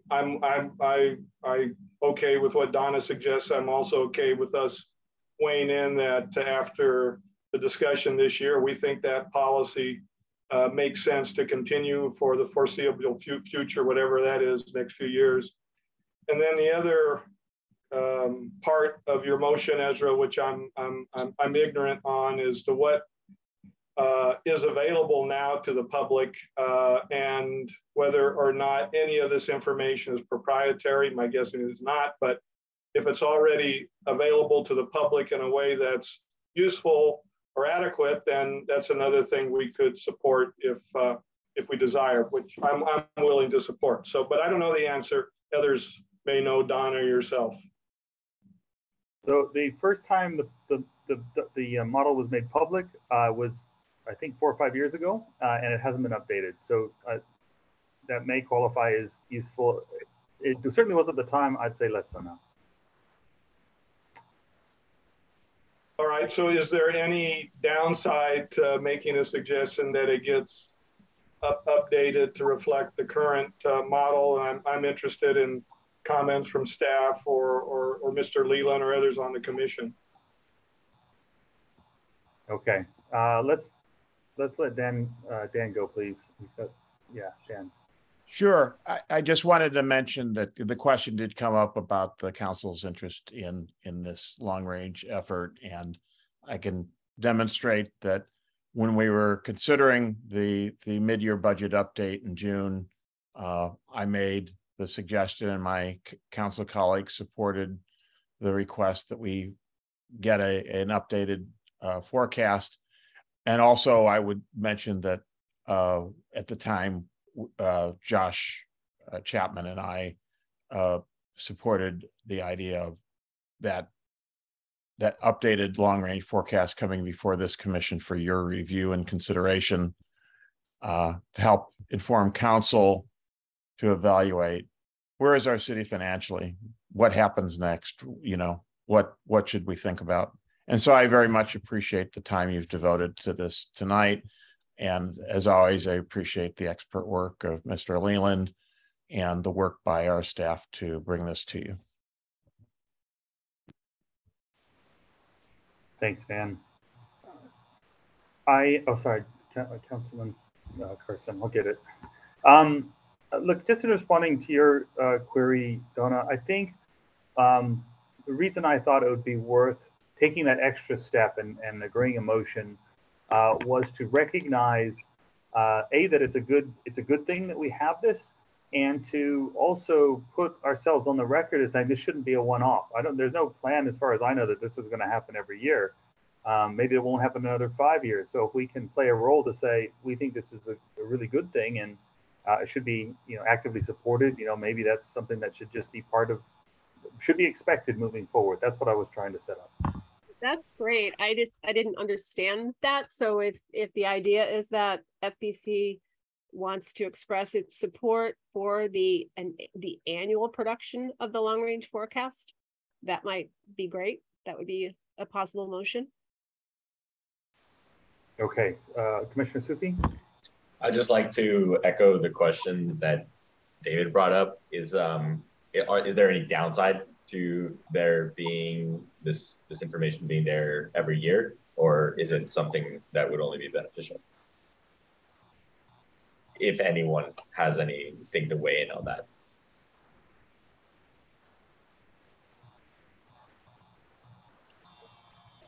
I don't have any additional comments on that in terms of the negative effects. Kelly, I don't know if you have any other thoughts on that. So since we started the model, I do think it's become somewhat systemic. Council now expects it. I assume this commission expects it or would like to see it every year. As Bob Leland already indicated, he does update it when there's new information to be able to put into it. We don't have any plans to not do that going forward. I think it is now part of what we do. If this commission wants to reinforce that, that is certainly a piece of information that we can share with council.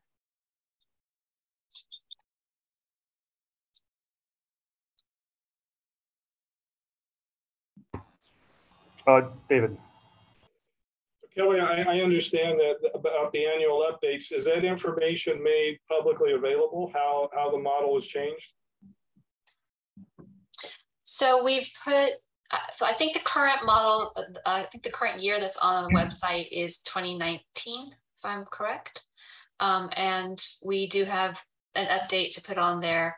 We can continue putting it on there. We took a little while initially when it was first started to try to figure out how to get the information that we needed to up there without disclosing information that is confidential, and that's primarily employee specific, health information, et cetera. That is part of the overall model. So yes, I guess is the short answer to your question. Bob? Yeah, I just wanted to emphasize again that in each year's budget document, there is an entire chapter devoted to the forecast, which is sometimes 20, 25 pages long. So the forecast is updated publicly. There's a difference between a write-up on the forecast and the model itself. And there's a streamlined version of the model that has been periodically posted on the city's website. And my understanding is that that's gotten out of date. I've sent the city an update for last year's budget. So in other words, the June of 2021 that we were looking at, and also the one that's the July of 2022. So those two could be posted. But I just wanted you to remember that there is a big write-up in the budget that goes through all the assumptions. There are a lot of charts and a lot of detailed forecast numbers in there. Thank you. David? Thank you, Mr. Leland. So that answers my question. I was talking specifically about the model, not the budget analysis, which is helpful. But I'm getting the sense there are folks in the public that do like models and would like to play with the model or look at the assumptions. So that's why, if it's okay to put in the model, make it available to the public as it becomes update, I would think that would be a plus, as long as it's protecting the confidential information that Kelly mentioned and doesn't have any proprietary information unique to Mr. Leland's firms. So I would favor that. I will tell you, I'm not going to be one who's going to be playing with the model and testing assumptions, but I know there's people out there in the public that might, and I see that as a plus because it takes away any argument that there's something not quite right about the model or we're hiding something. So that would be my recommendation, to consider that as an option. Thank you, Commissioner Sandino. Commissioner Axe? Yeah, is that my turn? Okay. Yeah, from my perspective, I feel this year, probably next year, will be years of volatility. So I personally would like to see an update next year, 2023. Going forward, I'm not sure about it. It really depends on volatility in the market. So I would like to see an update next year.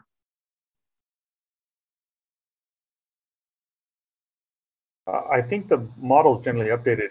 So, and I appreciate your comments. The motion I was putting forward was to ensure that when the model is updated, that the updated model is made available in its simplified form for others to examine. Just to be clear.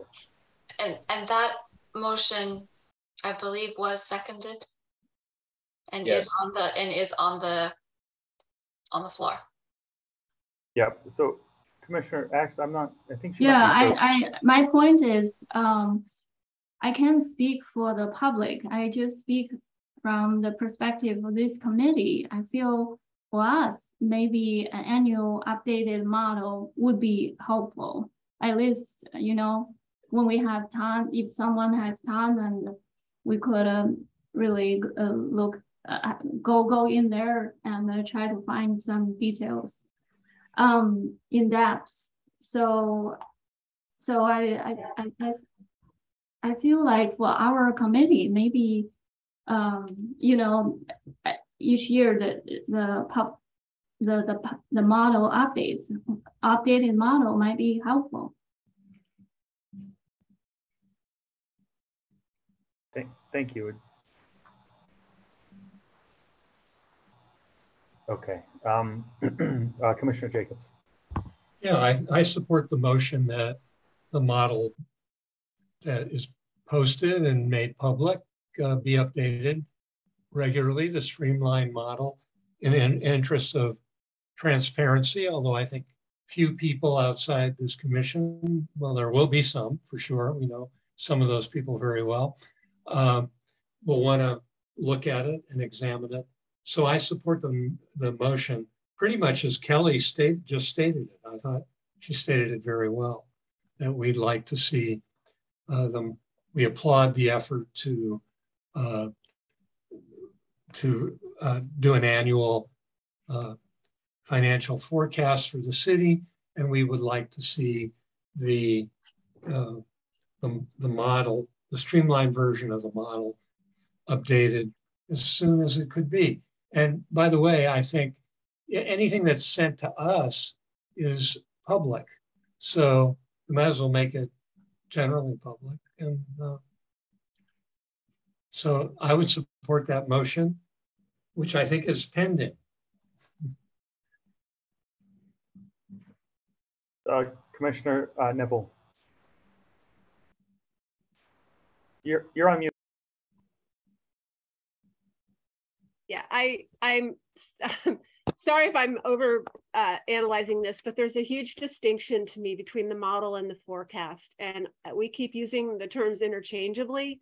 And in the past, when this commission is asked to see the model, we have been told that it is proprietary and it cannot be disclosed publicly. So just want to make sure maybe that position has changed, and now there is a willingness to disclose the actual model, which would include basically the back end. What are all the assumptions? What are all the things that are playing into this?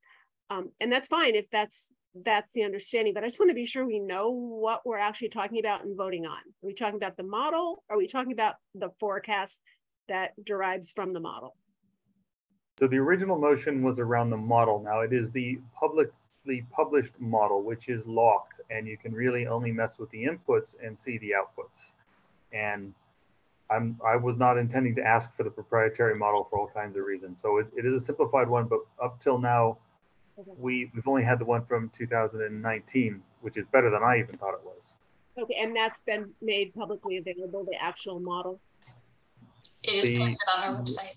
Okay, very good. Okay, so I see what you're saying now, but we still wouldn't know what the sort of assumptions are that feed into the model. You would just be able to enter different data into the model, different revenue, different expenditures, different COLAs. That would be pretty much what you would be limited to doing. Is that right? Right. Okay, I see. I see what you're describing now.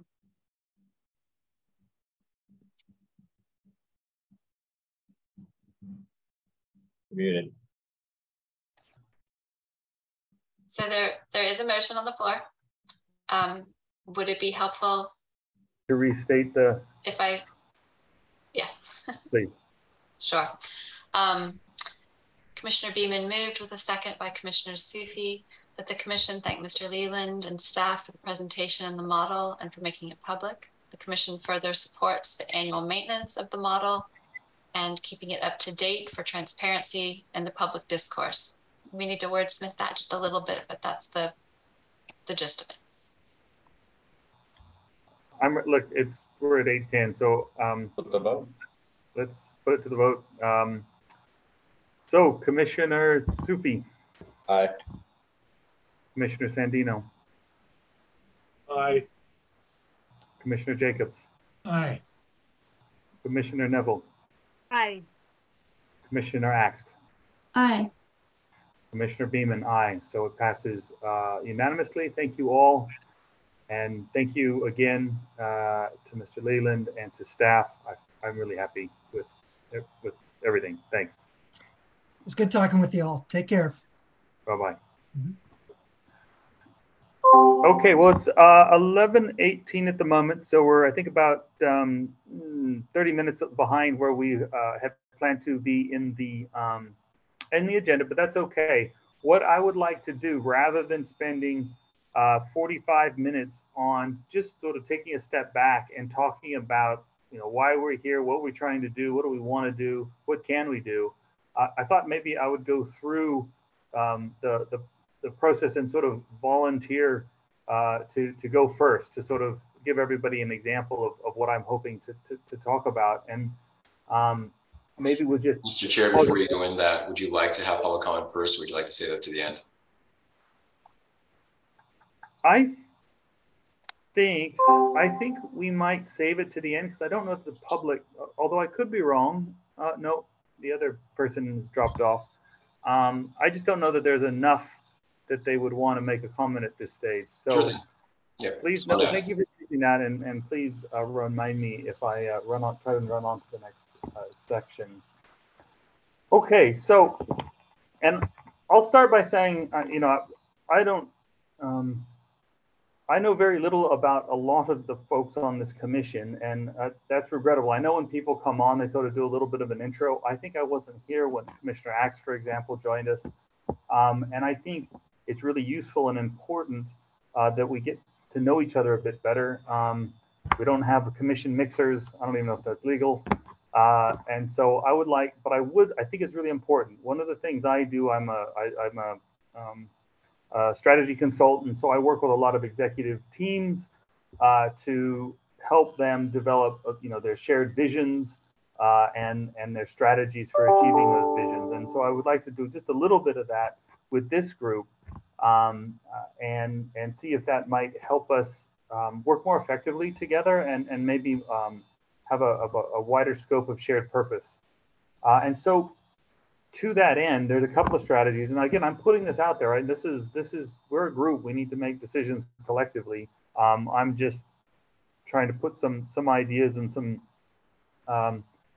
suggestions out there, and I, depending on the reaction. And I have had a couple of meetings with folks, mostly to get people's sort of get input about what they're, what they want to do and what they think are good ideas. And I'd like to meet with everybody at some stage just to sort of get to know everybody a bit better. Generally, not talking about specific stuff, but this is a chance to sort of, I guess, talk about specific stuff with a purpose, and that purpose is, how do we collectively make as big a positive contribution to our community through this committee as we possibly can. Okay, so this somewhat cryptically labeled item of strategic procedural planning of the commission work had a number of things, like expectations about how much effort we can really sort of put in, identifying key threats and opportunities that we want to focus on strategically, and potentially establishing some suggestions on things we might want to take forward. How I'd actually like to run this, and I'm just trying to find my piece of paper where I have my thoughts.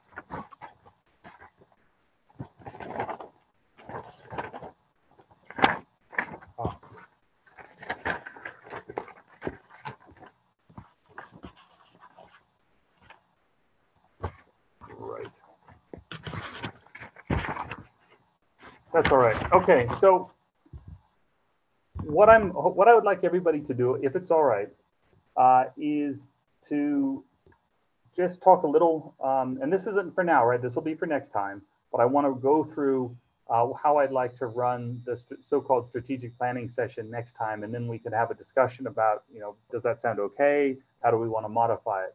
All right, so that's what I'm trying to set up here. Oh, there it is. Thank goodness. So I'm hoping that each person can take, 5-10 minutes, introduce yourself, what's your background, what is, what's the driver for you to be here? Like, why did you put your hand up? There's all kinds of other stuff you could be doing. And what are you really passionate about? Like, what did you sort of join the commission to try and bring to fruition? The other thing I'd like to understand are, what are your sort of special skills? What are your secret powers that other people should know about so that we can try and make sure that we're making the most of them in the work that we do? And then the final part of that is sort of what level of availability do you have to contribute to the commission? And I appreciate it's going to vary. At the moment, I can probably do about 2 hours a week. Now, you don't do it all at once. Sometimes it might be a whole day, et cetera. But I think it's important that we, as much as anything, just sort of understand how much time do we have collectively to devote to this? Because I think it's important when we have things come to us and they say, "Oh, would you please be involved in this thing?" Because we have finite resources, and so once we have a better sense of that collectively, it's our piggy bank of resource that we really have to devote here. Hopefully, we can, as a group and as a team, use that in the wisest possible way. So that's the first part of it, and so that would just be to go around everybody. I can't wait to hear these answers. And if people want to suggest other things that you think people should touch on in their, in their introduction, please raise them. The second part, so once we've gotten a little bit better understanding of these things, I'd like to talk about, what do we think the biggest strategic opportunities are? Now, we have the list from the City Council about what their priorities are, and I'm not saying that this has to be directly the same thing. You can think outside the box, and I've checked the representatives, and it's okay as long as it's a really good idea.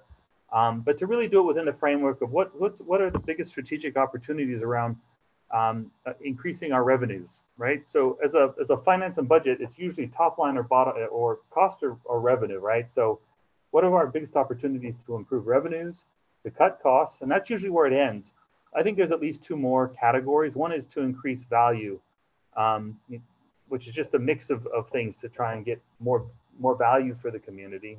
And the final one is even, are there any opportunities around how our commission runs? And if I had somebody who was a great benchmarking expert and loved this sort of thing, maybe they could go and examine what the other finance and budget commissions are doing, that we could learn, what are they doing? Maybe those are some good ideas that we should be focused on as well. So that's some ideas I had, but I would like to, in a systematic way, try and elicit that from everyone, because I think it's important for me, in my experience, if you get people that want to do things and they know they've got the support of the rest of the people in the group, you can achieve really, really great things. If we're all sort of rowing in different directions and really not on board, we spend a lot of time making a lot of light, but not a lot of heat. So that's what I'm trying to address in the sort of strategic opportunity. And then there's, I think, the tactical or reactive, and I think that's often can be what we get focused on, because whether it's a council member or the council or another commission comes to us and say, "Will you please be on the whatever committee it is?" And we feel an obligation we often can feel an obligation to do that, and that's fine.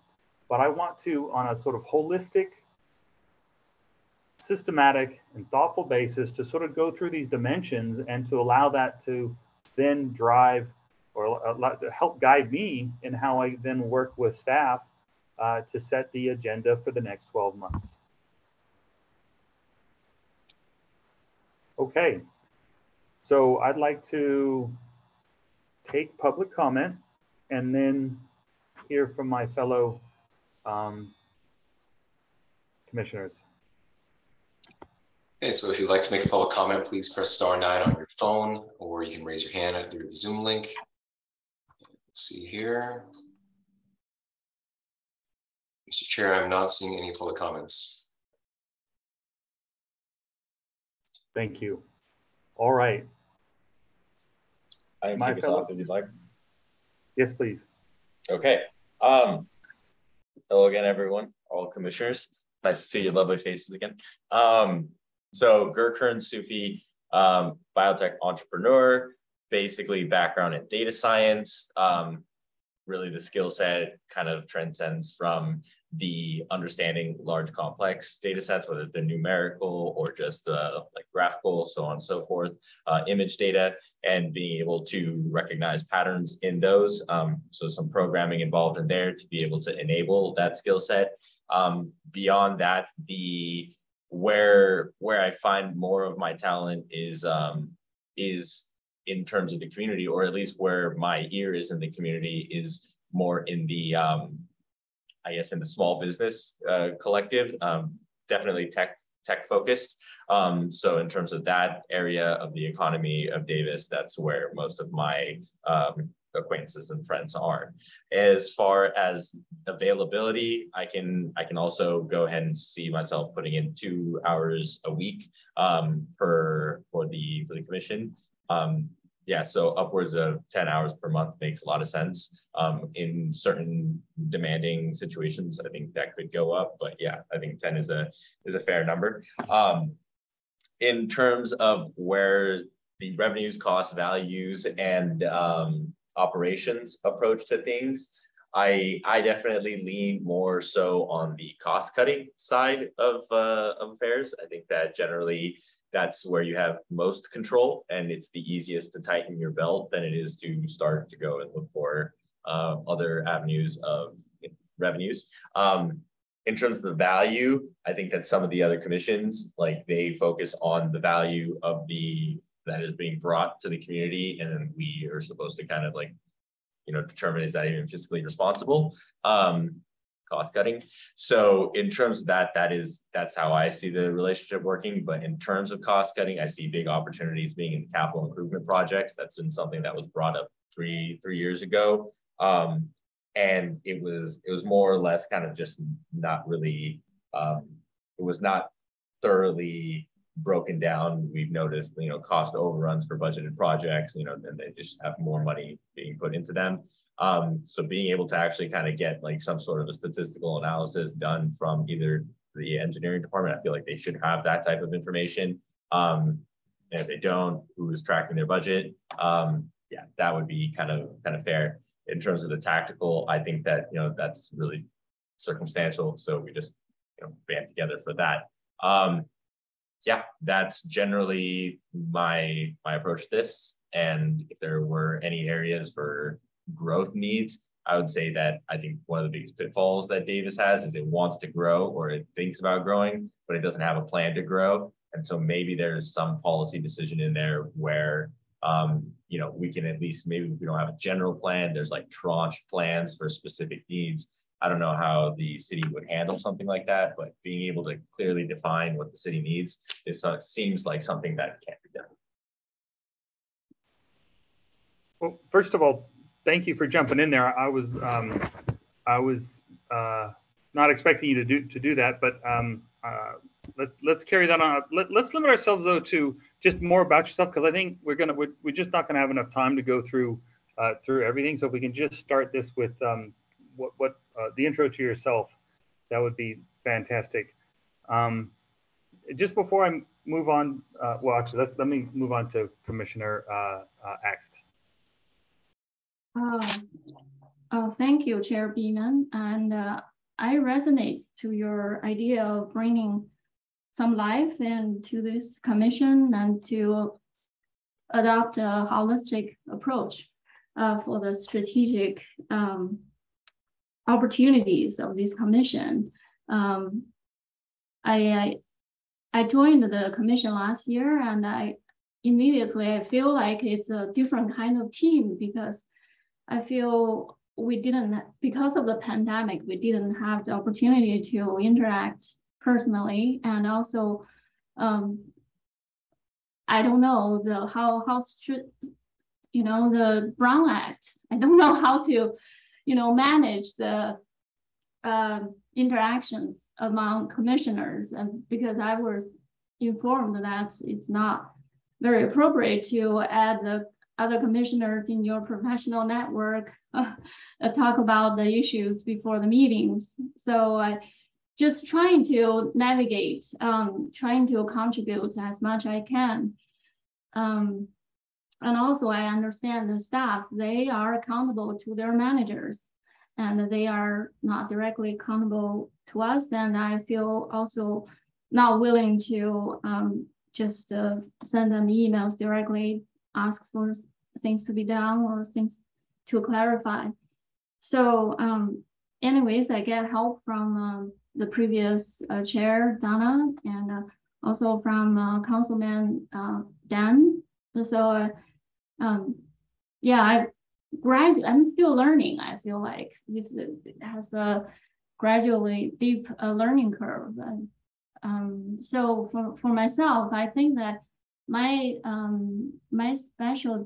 specialty is on infrastructure project finance and public finance. I have a Master of Public Administration degree from USC, and before that I found my passion in public finance and capital markets when I worked for World Bank China mission. I worked on wastewater treatment plants, financial models, and I was intrigued by the financial cash flow models. And also I learned firsthand that sustainable infrastructure investment could improve quality of life in local communities. So that brings me to the United States to have a Master of Public Administration degree. And after graduation, I followed my passion to consult on transportation projects in Washington, D.C. for 6 years. And then I started my family in Minnesota. I had a career break, an extended career break. But after 4 years, I decided to pursue a chartered financial analyst degree just to learn, just to follow my passion and also to add some intellectual stimulation to my stay-at-home mom life. And I found it a really good balance because CFA study, you could do it online and you don't need to be in the classrooms. You could really, I could do it when my son was dropped off in the childcare. And so it worked out really well. And I completed I earned the designation, CFA designation in 2018. And then I started to try to look for a job, a full-time job. So the return to work path was not very smooth as I anticipated. It took a long time. And also my family moved from Minnesota to Northern California in 2020 during the pandemic. So you can imagine, it's trying to do a career change. I was a consultant on transportation finance. Now I'm looking for a job in public finance or infrastructure finance investment. I would like to leverage my designation, CFA designation. So I did some work for Global Infrastructure Group in Fitch Ratings last year. And it was a return to work program. And it lasted for 3 months. I learned a lot and on transportation, on energy projects. And then I completed that return to work program. Now I just landed a new job. I probably will start a new job in early October.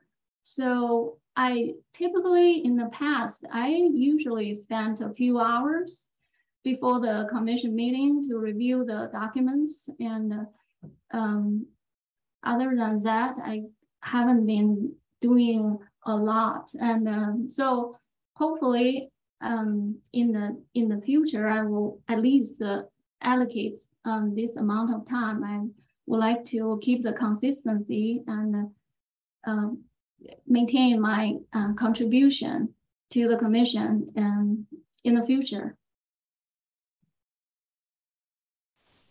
Great, thank you.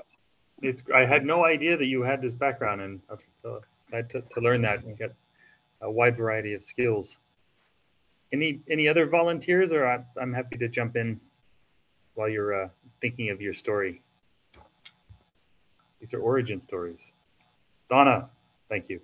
So I apologize for doing this, but I have to hop off at 9, and I thought when you were describing your proposal that you were asking us if we were generally thinking that that structure you were describing for doing our strategic planning made sense. I didn't realize we were going to try to do all of that or even do all of our bios tonight. So can you just clarify what we're hoping to accomplish tonight? So I was originally hoping we could do it, but we spent a bit more time in this other section. And so I was thinking we might just go through the structure and framework, but Gurkhan volunteered to keep going. So we can do this a couple of ways. One is we can get all the way through them, just the bios, or we can get as far as we can get to 9 o'clock and then come back and finish it off next time. Okay. I think it'd be good to have everybody. We don't have Commissioner Busby here. So that's the other thing I have in my mind. Yeah, exactly.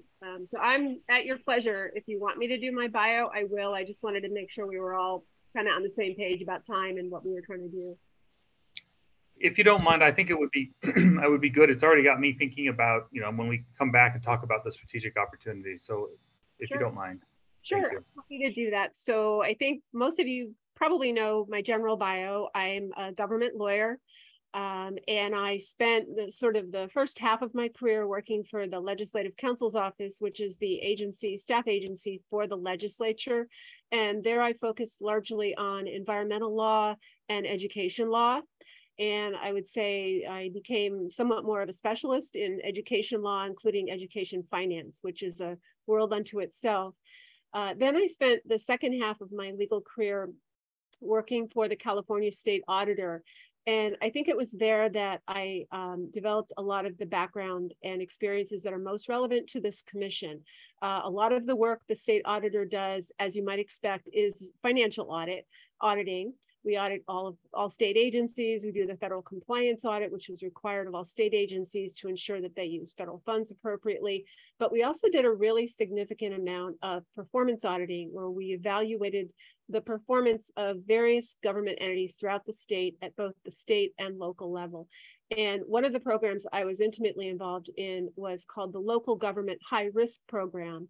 That was a program where the state auditor goes out on a biennial basis and evaluates the fiscal health of all California cities, develops a list of those cities based on their degree of fiscal risk, and then based on that ranking goes out and conducts audits of some of the highest risk cities.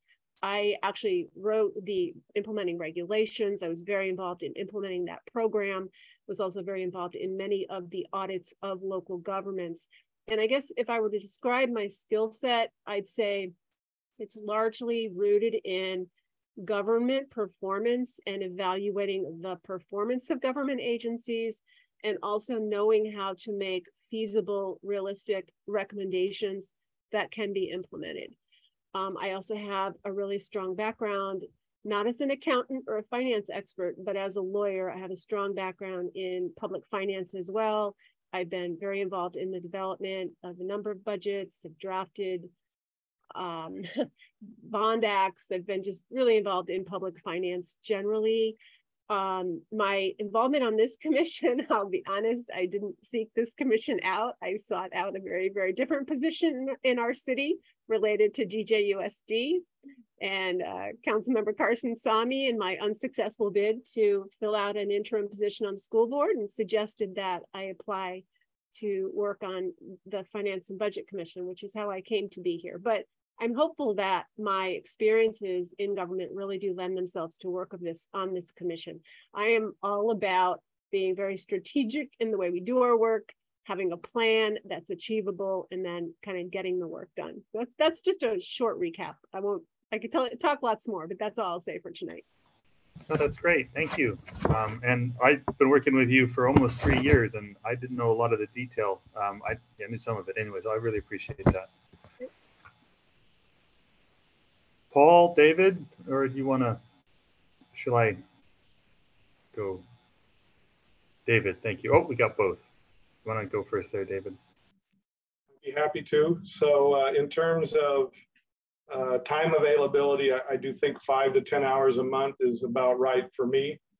And for my bio, I'm a public agency government attorney and law professor.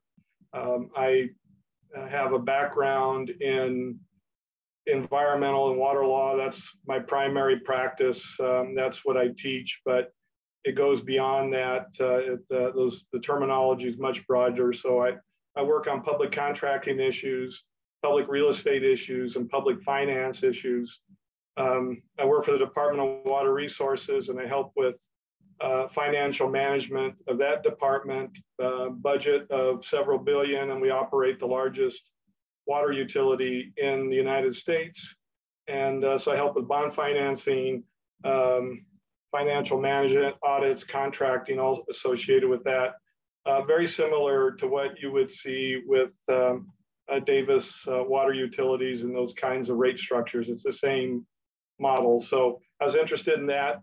I picked this commission, or applied for this commission, because I had previously served in 4 other city commissions, and this was one that I hadn't served in.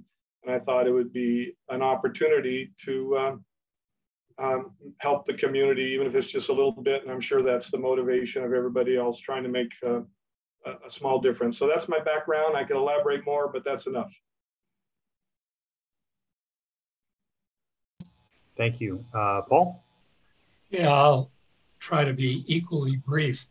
I was in college, I was in biology and chemistry. I was a scientist. I went to medical school for 2 years and decided I didn't want to spend my life being a doctor, and somehow managed to become a journalist.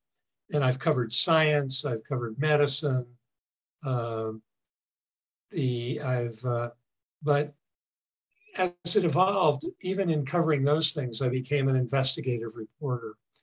That seemed to be my skill set, to look into things in some depth and find things that were wrong and it might be fixable. And I would like to think I could bring that to the commission.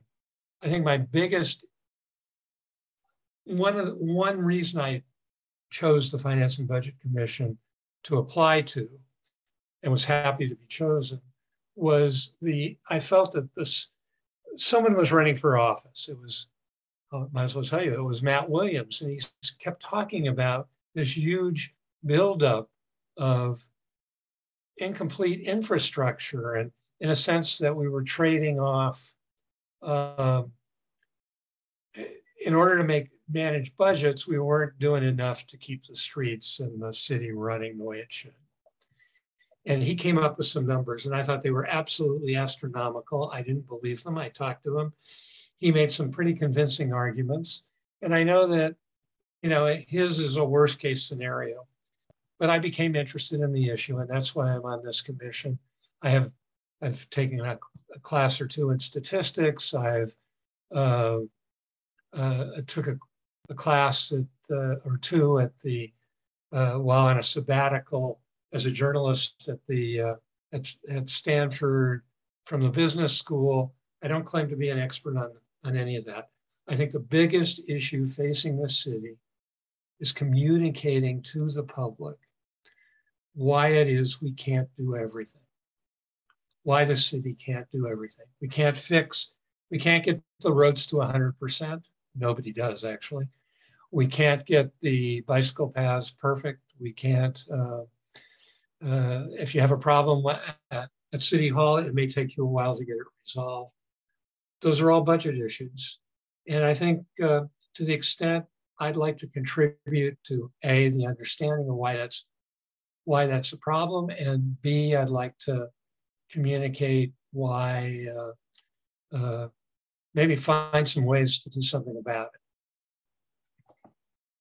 End of statement. I'm also a writer. I even though I'm retired and probably could spend 8 to 10 hours a month on the commission, I still spend a lot of time writing. And published 3 novels for young adults, and I've got untold number of pages that probably will never be published that I would like to see published, of fiction, by the way. Anyway, that's my resume. Thank you. I knew about 20% of that. Appreciate it. So I will do a quick bio for myself, which I promised to do at the front, but I had great volunteering there. So I guess my story is I grew up on a farm on Road 95. So I've been in the area. I was in the area for a long time growing up. I got as far away from the farm as I could. Australia doesn't get any further than that, really. And was brought back by my family just to be closer to my folks. My training is in economics and finance. I got a degree in philosophy because I had nothing better to do. But what I think drives me is really a desire to try and make things better, whether that's technically and optimizing things, analyzing things, making things more efficient. I started out life as a consultant, and that's where I currently am. We got a small business in Davis, and we do specialize in energy, but almost all the work we do is analysis of costs and benefits, stuff like that. So that's sort of the part of what I could bring to this commission. I also worked for the utility in Sydney, Australia for 5 years. So I felt I had something to bring around asset management, infrastructure management, delivery. So those, I guess, are some of the skill sets. Also, because I've got a team and they hire lots and lots of UCD grads, there are times when we have a spare capacity. And so I try and look for pro bono sort of things to do. And so we have done things in the past, like bringing together metrics for the city. And so I'll continue to look for opportunities there. I think the two things that get me a little bit fired up, one is intergenerational equity. I do worry about taking on a lot of debt for our children, and just how we manage that, whether it's like money or it's climate debt, these sort of things. And I think we can help and play an important role in trying to keep the balance right there. And the other is just around economic literacy.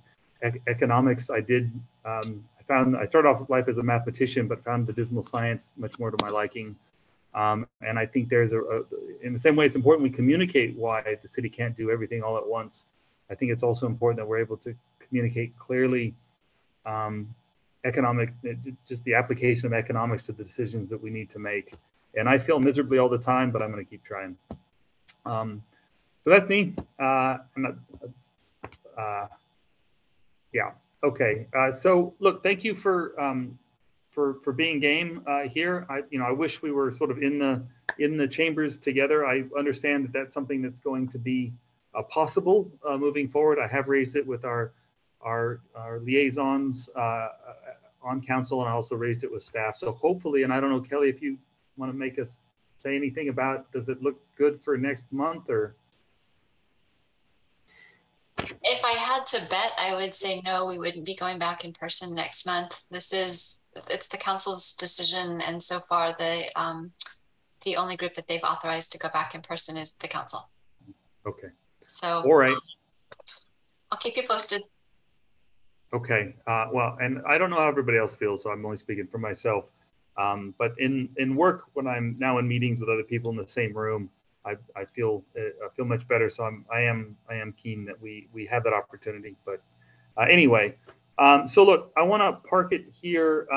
Other than procedurally, is there anything that anybody wants to say about the proposal for next time? To then to collectively go through what are the strategic opportunities, who wants to do what, how are we going to agree to support one another? Because I feel with some experience, if you do a lot of work and then people say, oh, it's not, and I've had support, don't get me wrong, but I want people to feel like if they work on something and people say they're generally supportive, if, under these conditions, that we're supportive going forward. So I want to sort of talk about if we can be more supportive of what that looks like, and then maybe use that to then line up people on both the reactive stuff, but also strategic stuff. Oh, Donna. So I really like where you're going, and I know that doing this kind of work is challenging, and it's especially challenging right now because we're on Zoom. But I'll throw this idea out there. It seems like you have a sort of general framework in mind, but I wonder if you want to form a very short ad hoc subcommittee that would work with you to develop kind of a document that will structure our discussion for that next meeting. And it seems like you have parts to what you want to do. You know, we've kind of gone through this part where we talked about our backgrounds, but then you want to have kind of a general discussion about sort of strategic.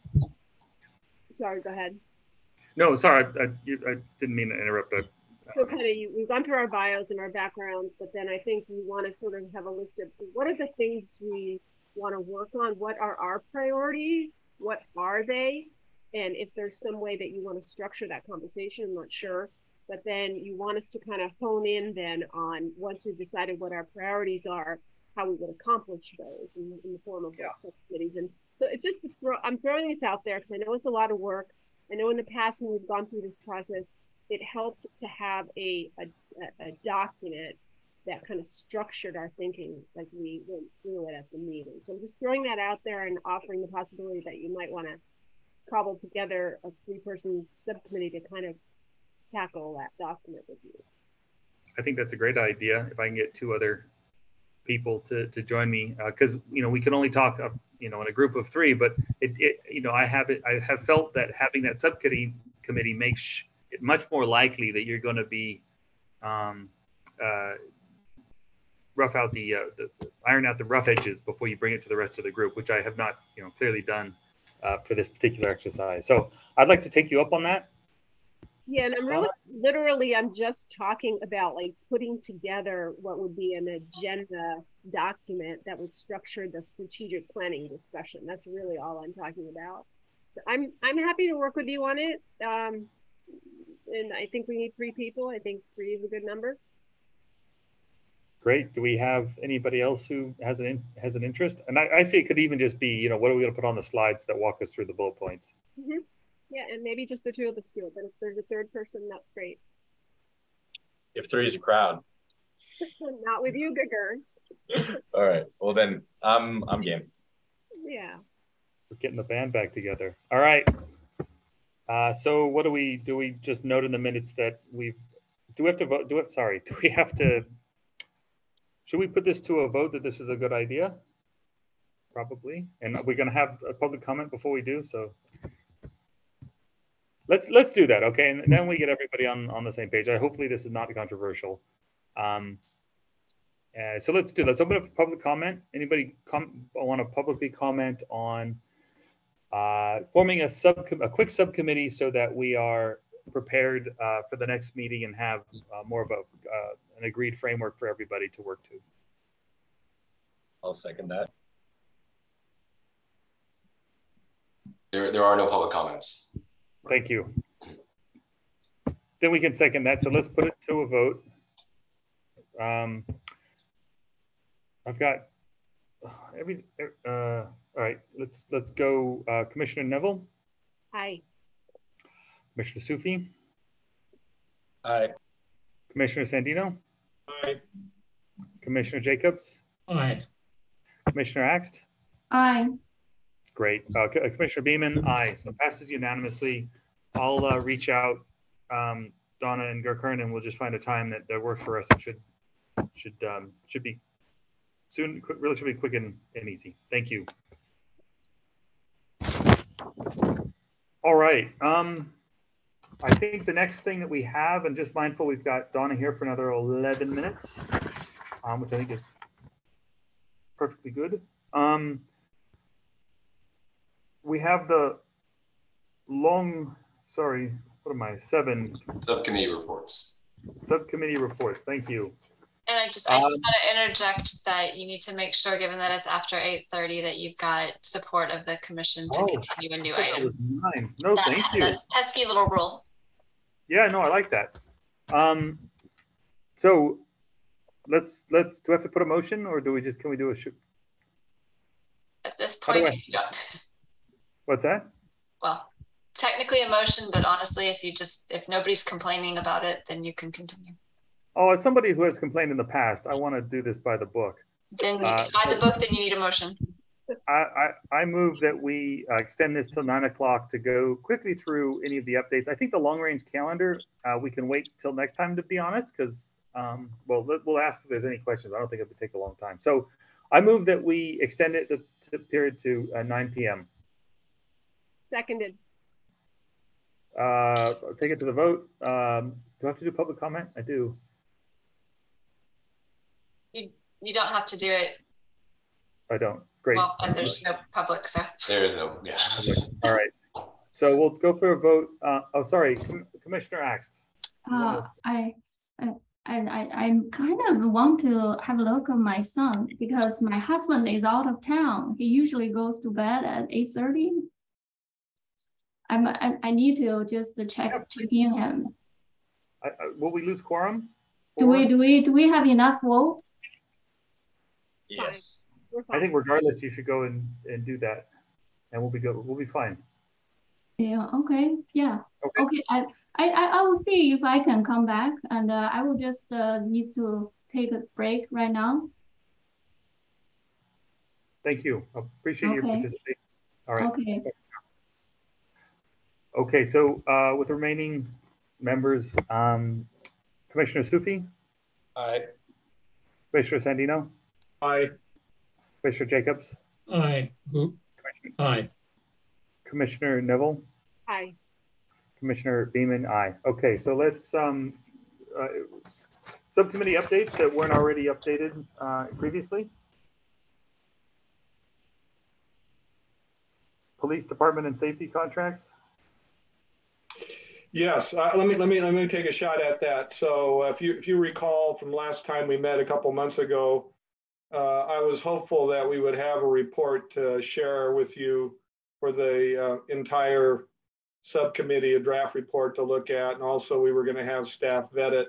Both Paul and I have continued to work on it, but we don't have obviously a written document to share for this meeting, but we're remaining hopeful for the next meeting, and I'll circle back with you, Ezra, to give you an update as we get closer. Yes, thank you. If we need to add that to agenda, just need a little bit of advance warning. Yes. Great. All right. Subcommittee oh wait, that's done. Subcommittee related to economic impact and major development. So I haven't made any progress on the local purchasing preferences. Still intend to. I think my next thing is I got to meet with staff and just talk about why we don't have it, or what the challenges are of implementing it. That was the direction I got. With respect to development impact fees, I did have a chat to Commissioner Busby, and I do think it'll be something we'll speak to in the next session, and also just around strategic priorities. I don't think there's any. I don't believe there's any update there. Unless correct me if I'm wrong, Commissioner Sufi. Nope, you're good. Okay, and then I think we got the update from the downtown plan at this stage, Commissioner Neville. Yeah, that's correct. Great, and then Commissioner Gus is not here. And there's nobody else that can speak for that committee, I don't believe. So then we get to the cap, and I believe we had an update already on that. So I think that covers off the. Yeah. One point is I think that it's going to basically go. It's going to be concluded in like what, October 12th, 2nd, October 12th, 2nd, one of the two, or October 10th. So the first week of October is where I'm fairly certain of. And so we probably will not have an opportunity to discuss again or discuss this before that passes. So yeah, that passes the review period that's council has set forth. I think technically I need to recuse myself and not make a comment. So it's just a bit awkward. Gotcha. Well, that's just the update. So yeah. Well, your current, since you're the deputy here, we should probably figure out how we do it. It's going to keep coming up. Just a way for us to do that seamlessly. whenever this comes up, yeah, I can go ahead and take over conversation. I don't know if you go into panelists or not panelists, but audience, or what the process for that is. But well, that one's really quick, and you can say, oh, I'm talking about this. I'll take on the chair, and then he can zoom me out, and then you can deal with your business, and then hand it back to me when you're ready. Got it. And it's October 10th. So yeah, we will not be able to have our conversation. It will be the night of our next meeting. Great. Okay, long range calendar.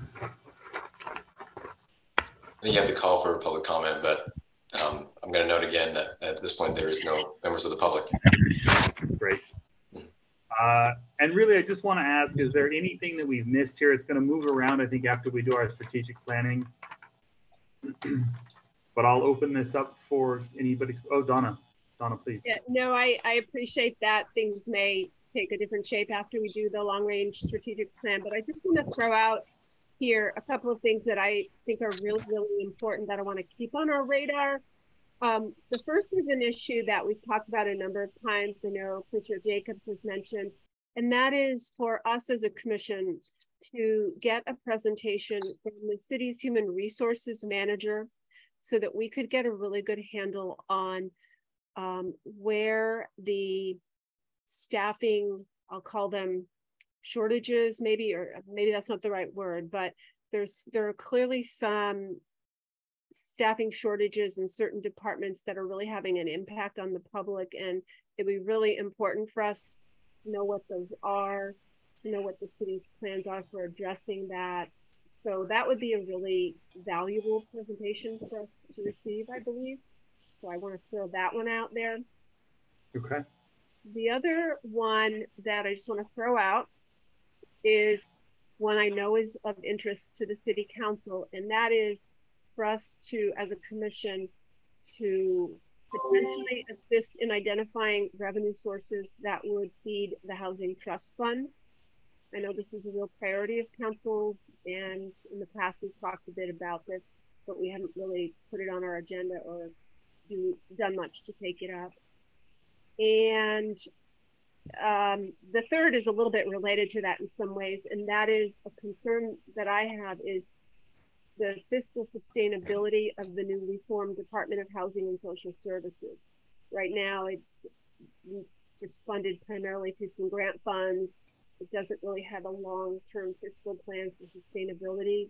I think it would be helpful for this commission to potentially assist in that. I want that department to be very successful. I know the city does as well.